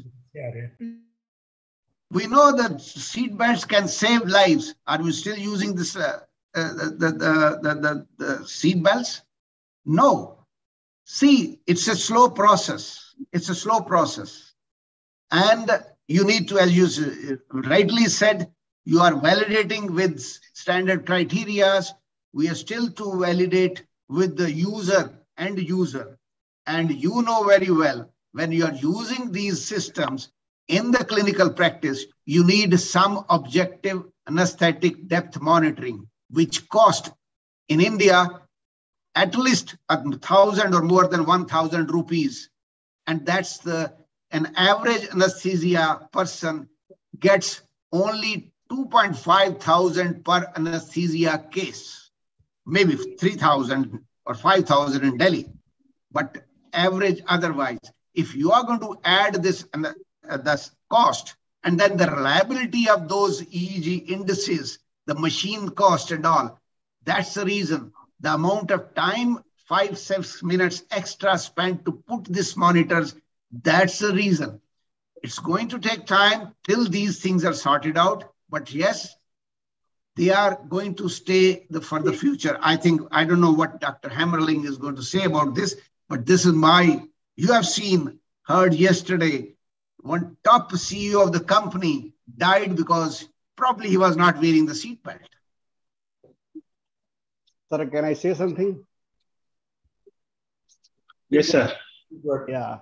Since last 35 years, I am seeing that the people in 90s switching over from Pantotol to Propofol, it has taken almost 10 years in India and outside India. So like invention is a continuous process. It will have an impact on the future scenario. But if you see last 10 years, then everything, whatever the inventions are going in all over world, now it is accepted within 5-10 years. So now metaverse is also coming in the picture. Artificial intelligence is also coming in the picture.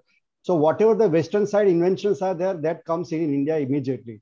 So I'm very fortunate and I'm very optimistic that everything will be available to all the anesthesiologists across the world. And Dr. Hammerling, I see that what he has done in this robotic anesthesia and works in his tenor, excellent. I must congratulate him. Thank you. I would like just to say some few words. In my experience around the world, the progress is always slow. In India, you have an area of excellence, clinical excellence, and a lot of other area to increase in quality and in safety. This is a big problem everywhere, also in my country. Don't think that TIVA TCI is in every country or in every hospital well accepted. First of all, we have the surgeon. That is another problem, because the surgeon say, oh, TIVA TCI will lose a lot of time for intubation, for preparing the patient. That is not true, but is just to simplify some problem. Secondly,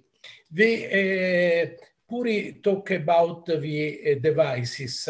I agree, but I would like to remember that when we have bought the first telephone, was very simple. 1, 2, 3, just to make the number where we want to call. Now every phone we have can do fax, photo, video, and so on.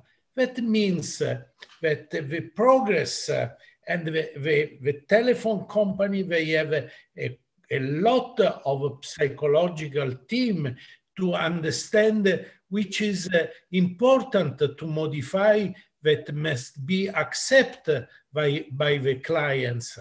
So when I will bought in my hospital some new device, I always try to buy something that is not totally new, because otherwise all my team strike because start to say, why is it so complicated? So I try to have a very small upgrade, a very small increase in quality and safety. And this is really important because you need to adapt your collaborator to the new situation. I remember when I was young, not now, and someone moved me from a OR to another OR. For the first day, I was terrified. I walk behind the wall to be sure that nothing is made wrong or something else. Because what is new for the human factor is always something that is terrorized. So I think that we need to, for this is important to go all together in the same direction with the new progress from one side in the science, but also important for India, like everywhere, safety and quality. Because if you introduce and you try to make better condition to the workers, also the progress, it will be better and faster. This is my big experience. I make a check of 70,000 mistakes in the hospital. 70,000 is the biggest database in this field. And all these error, like Dr. Puri exactly says, belong to human factor. But we don't need to forget that also the devices that we are using can influence this, because the maintenance of all these devices that is very complicated. For example, I have a microdialysis, cerebral microdialysis for the study of trauma, severe head trauma, and is very complicated and they need a team just for maintenance. So I am not so pessimistic. I think that we can do all together, and India is ready, I think, for make this progress and as very human resources before of the money resources, because the human resources for me are much more important of the money. Yes, sir. Very well said, sir. And while we are at it, I mean, there's a question by Dr. Yamini regarding the 3-compartment model. Dr. Quirino, sir, if you would like to take this. Why are we following the 3-compartment model instead of the 4-compartment model, not considering the effect size concentration? That is the question by Dr. Yamini.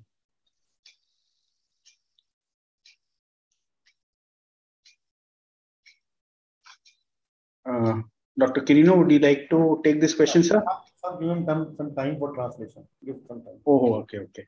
Sir, please speak slowly.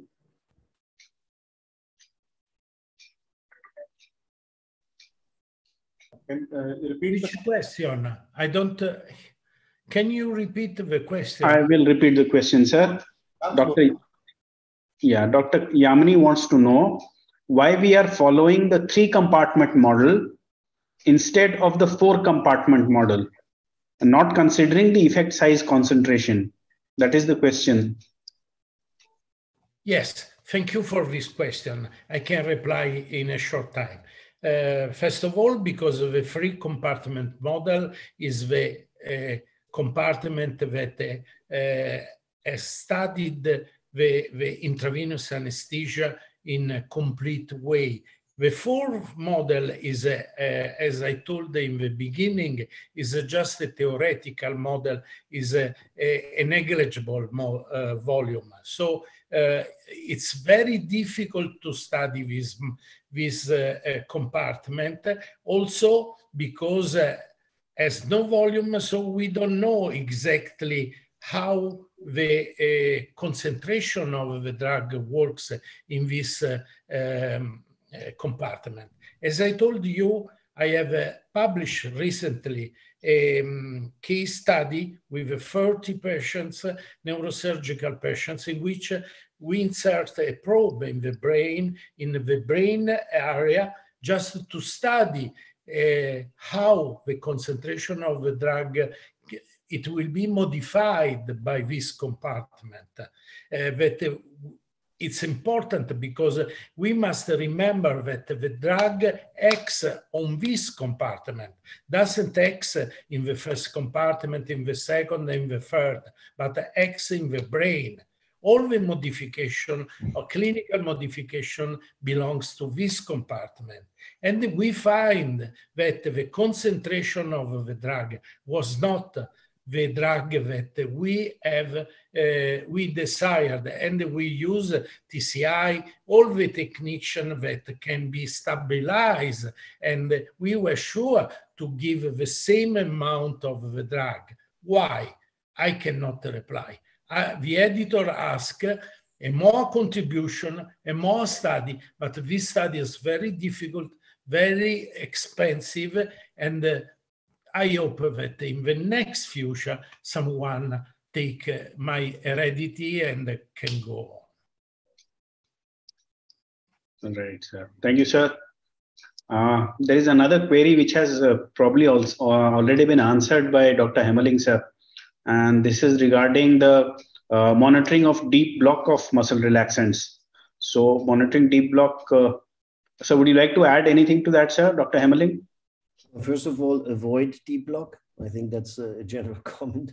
But if you have it, obviously, if you have no twitch at all, and so I realized that in India, despite what I found in India, quantitative monitoring might not be there, but you obviously have nerve stimulators.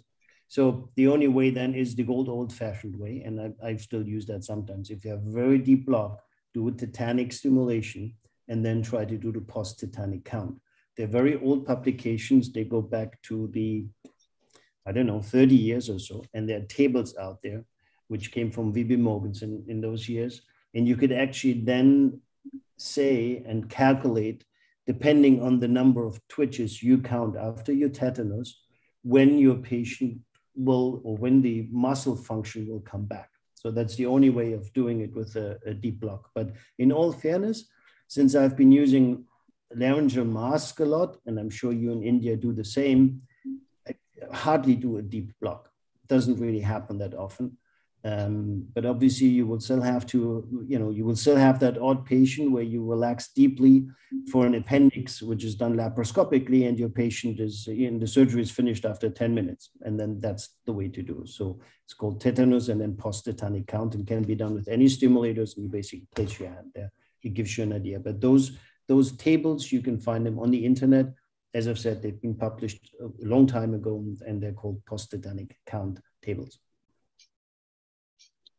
Right, sir. Thank you so much. And we have Dr. Rajnikant, who is mentioned about, he has more than 32 years experience in anesthesia, and he found it very mesmerizing to see the advances that we have been seeing, especially with Dr. Puri sir involved in these automated devices for the past, since 2004. Sir, there is a question. What are the top 3 challenges that the future anesthesiologists and biomedical engineers should focus on? Are there any, what are the challenges that you see, Dr. Puri sir? Sir, you are muted, sir. Could you please unmute yourself? Sorry. See, the challenges I said very clearly. To the controlling anesthesia, there are 3 components of anesthesia. And I think the easiest which can be done and is what the neuromuscular blockade, which we know what the blockade, it's not difficult to monitor, and probably it doesn't add that cost, and it does not delay start of anesthesia. Other things like the hypnotic monitoring, hypnotic control, is always a problem because you need some way of monitoring the EEG or any other, and that costs. Not only cost, the reliability and the applicability in situations where the surgeon is operating in the same area. Disturbances by so many electro, cautery, etc. So that's a practical issue. And in the beginning, if all of my anesthesia friends agree, we were talking of patients surviving out of the operating room. Then the situation is going, the patient getting out of the hospital. And now we are talking of patients surviving beyond 1 year or beyond 5 years. And these meticulous changes, which we are suggesting at this point of time through automation, will help a lot in those long-term things, in addition to the helping anesthetist in the emergency operating room or operating room like cardiac anesthesia, where so many things alter heart rate, blood pressure, which normally any anesthetist uses to control his anesthetic agents. I stopped bothering about altering my anesthetic agents based on blood pressure, heart rate 2 decades ago when the PIS came and I started using automated things directly or indirectly. Now, what engineers need to look into is data. The more the data is accumulated, we can apply machine learning and AI, and we can add on to the whatever we are doing with the algorithms like which are rule-based, PD, fuzzy logic, other things. Things can improve with that. And that's going to take place. I tell you, the most driver is the industry. Once the regulatory authorities, at this point of time, the TCI was a big issue. But the hemodynamic controls predicting what's going to happen in the next 10 minutes or 20 minutes or 30 minutes and controlling drugs or suggesting drugs to be given in this situation are already happening in some parts of the world and is not going to be very costly. Definitely industry will like to get the money out further spent on research by hiking the cost of those monitors. But definitely they are going to come. Some part of it is already into your some of the commonly used equipment. So we need to collaborate with the engineers. Dr. Hammerling himself is a biomedical engineer. We need to collaborate with the engineers more on the ground level rather than working in silos. That is the future. And that's the reason we set up our first biomedical instrumentation devices hub at PGI Chandigarh as a platform to have direct close interaction between the engineers and the clinicians. Thank you. I hope I have answered the questions. Yes, sir. I think that must have answered the questions. What we can do is we can allow our audience to unmute themselves if Naveen sir allows. And there are a couple of questions by Dr. Ajit. There are two. Can we measure end-tidal propofol? And can we measure from negligible? So I'll ask sir to allow the audience to unmute themselves. Dr. Ajit may ask and interact with the experts. Dr. Ajit is from UK, St. Thomas's Hospital, St. George's Hospital, and he's an alumni of PGI. Do you want me to answer or do you want, let Dr. Ajit please? Sorry to bother you. I think, thank you very much to allow me to speak on the audience. I asking the Quinolo that he has done a lot of work in, first of thing is that Dr. Puri has done a really excellent job.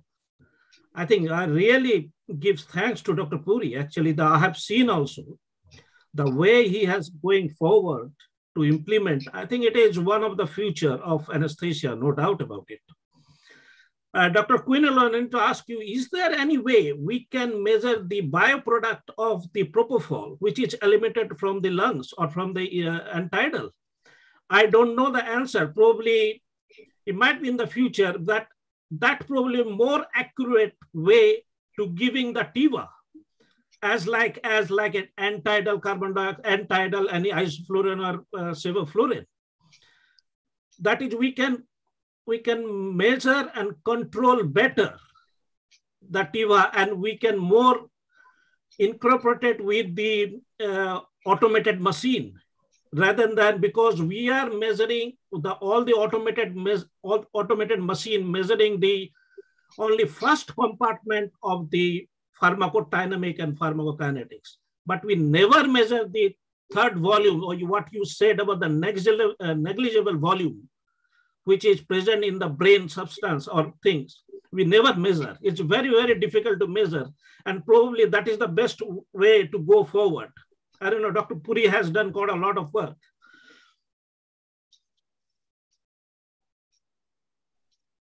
Dr. Quino, you would like to respond?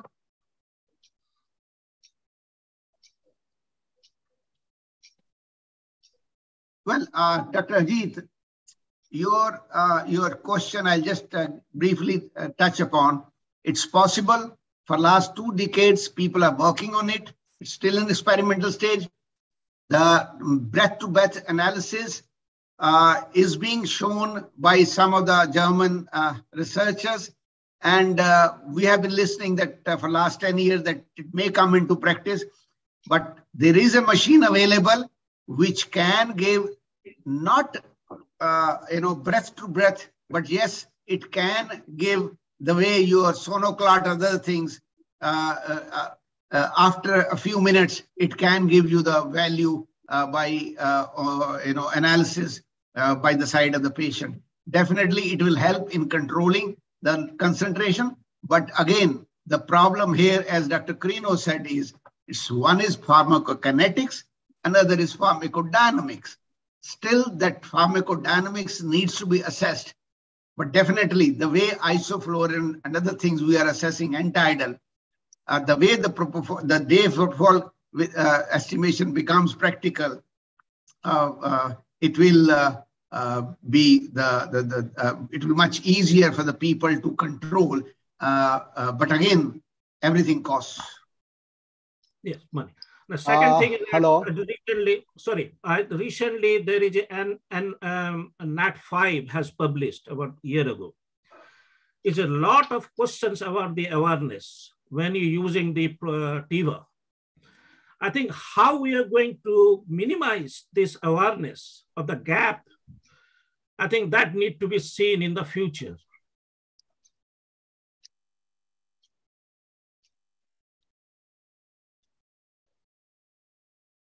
Dr. Ajit, regarding to your first question, can we use measurement of the end-idle propofol? Since last 15 years, Japanese scientists and anesthesiologists are doing excellent work on the proton transfer mass spectrometry, which measures the end-idle propofol. And it will be in the experimental stage, as Dr. Puri said. So I think it can be measured when within 10 years, we will have that machines also in our hand in our OT. I think we need, I have been to India recently, and because what we are going forward means we need to a sustainable development where probably another 10 years we'll not able to see any isoflurane or desflurane in our anesthetic machine. It will be completely disappear. Yes, yes. So we need some sustainable development, because we are the anesthetists, one of the doctors which maximum producing the carbon footprint. So how we are going to abolish, how we are going to reduce it? That is a very important point for discussion of the whole of the society, because we are not going to practice the anesthesia in the future. And the future generation are going to do it. So how you're going to do it, that is important. We need more training of the students, more training of, we don't have any TIVA machine in the theaters, we have seen. So we need some development in the training system. So everybody should get some TIVA training, how to give the anesthesia and how to give, because it's a completely different method of giving the anesthesia when you're using the TIVA.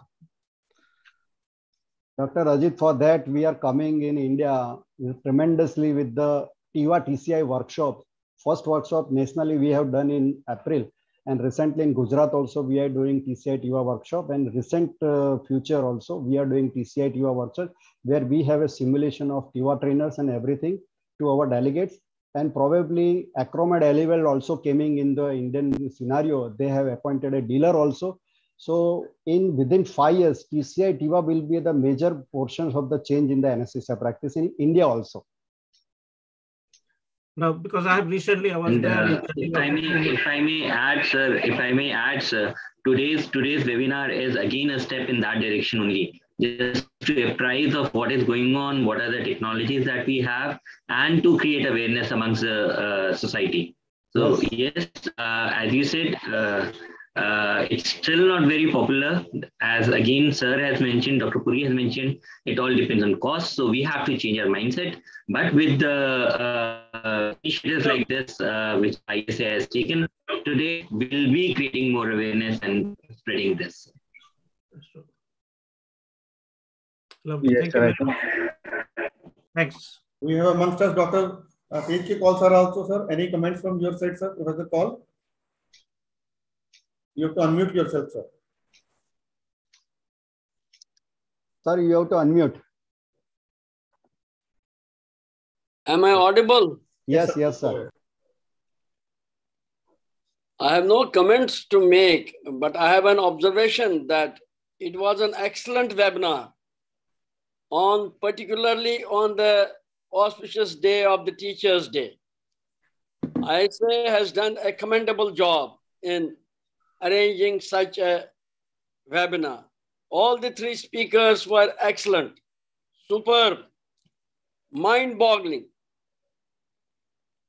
We must understand that innovation and upgradation is the key to advancement and improvement in the patient care. We have to continue with our vigor and vitality to ensure that upgradation and innovation continues. It may take time. We may be a bit far behind, but we have to be on the top. All the best, Naveen, and all the best, ISA. Excellent program. Really very, very excellent and very absorbing program. The discussion by everyone, people, was really, really superb. Thank you. Thank you. God bless you. Thank you. Thank you for those kind words, sir, and happy Teachers' Day to you, sir. Thank you. Over to you, Nishant. Are there any queries left in the chat box? No, sir. I don't think there are any. Dr. Arun here. Yes, sir. Yeah, Arun, go ahead. Just to give an analogy, because of so much discussion, I can say closed loop anesthesia is like Tesla car, self-driven car. So if you feel like that, in India, from manual car, we have moved to automatic car. Next is self-driven car. So like that, if I say TIVA was effective, adding of TCI was safe. Now for the posology of anesthesia, CLADs will add efficiency. So anesthesia will become effective, safe, as well as efficient in the future. Thank you, sir. That was well said, sir. Thank you for this word.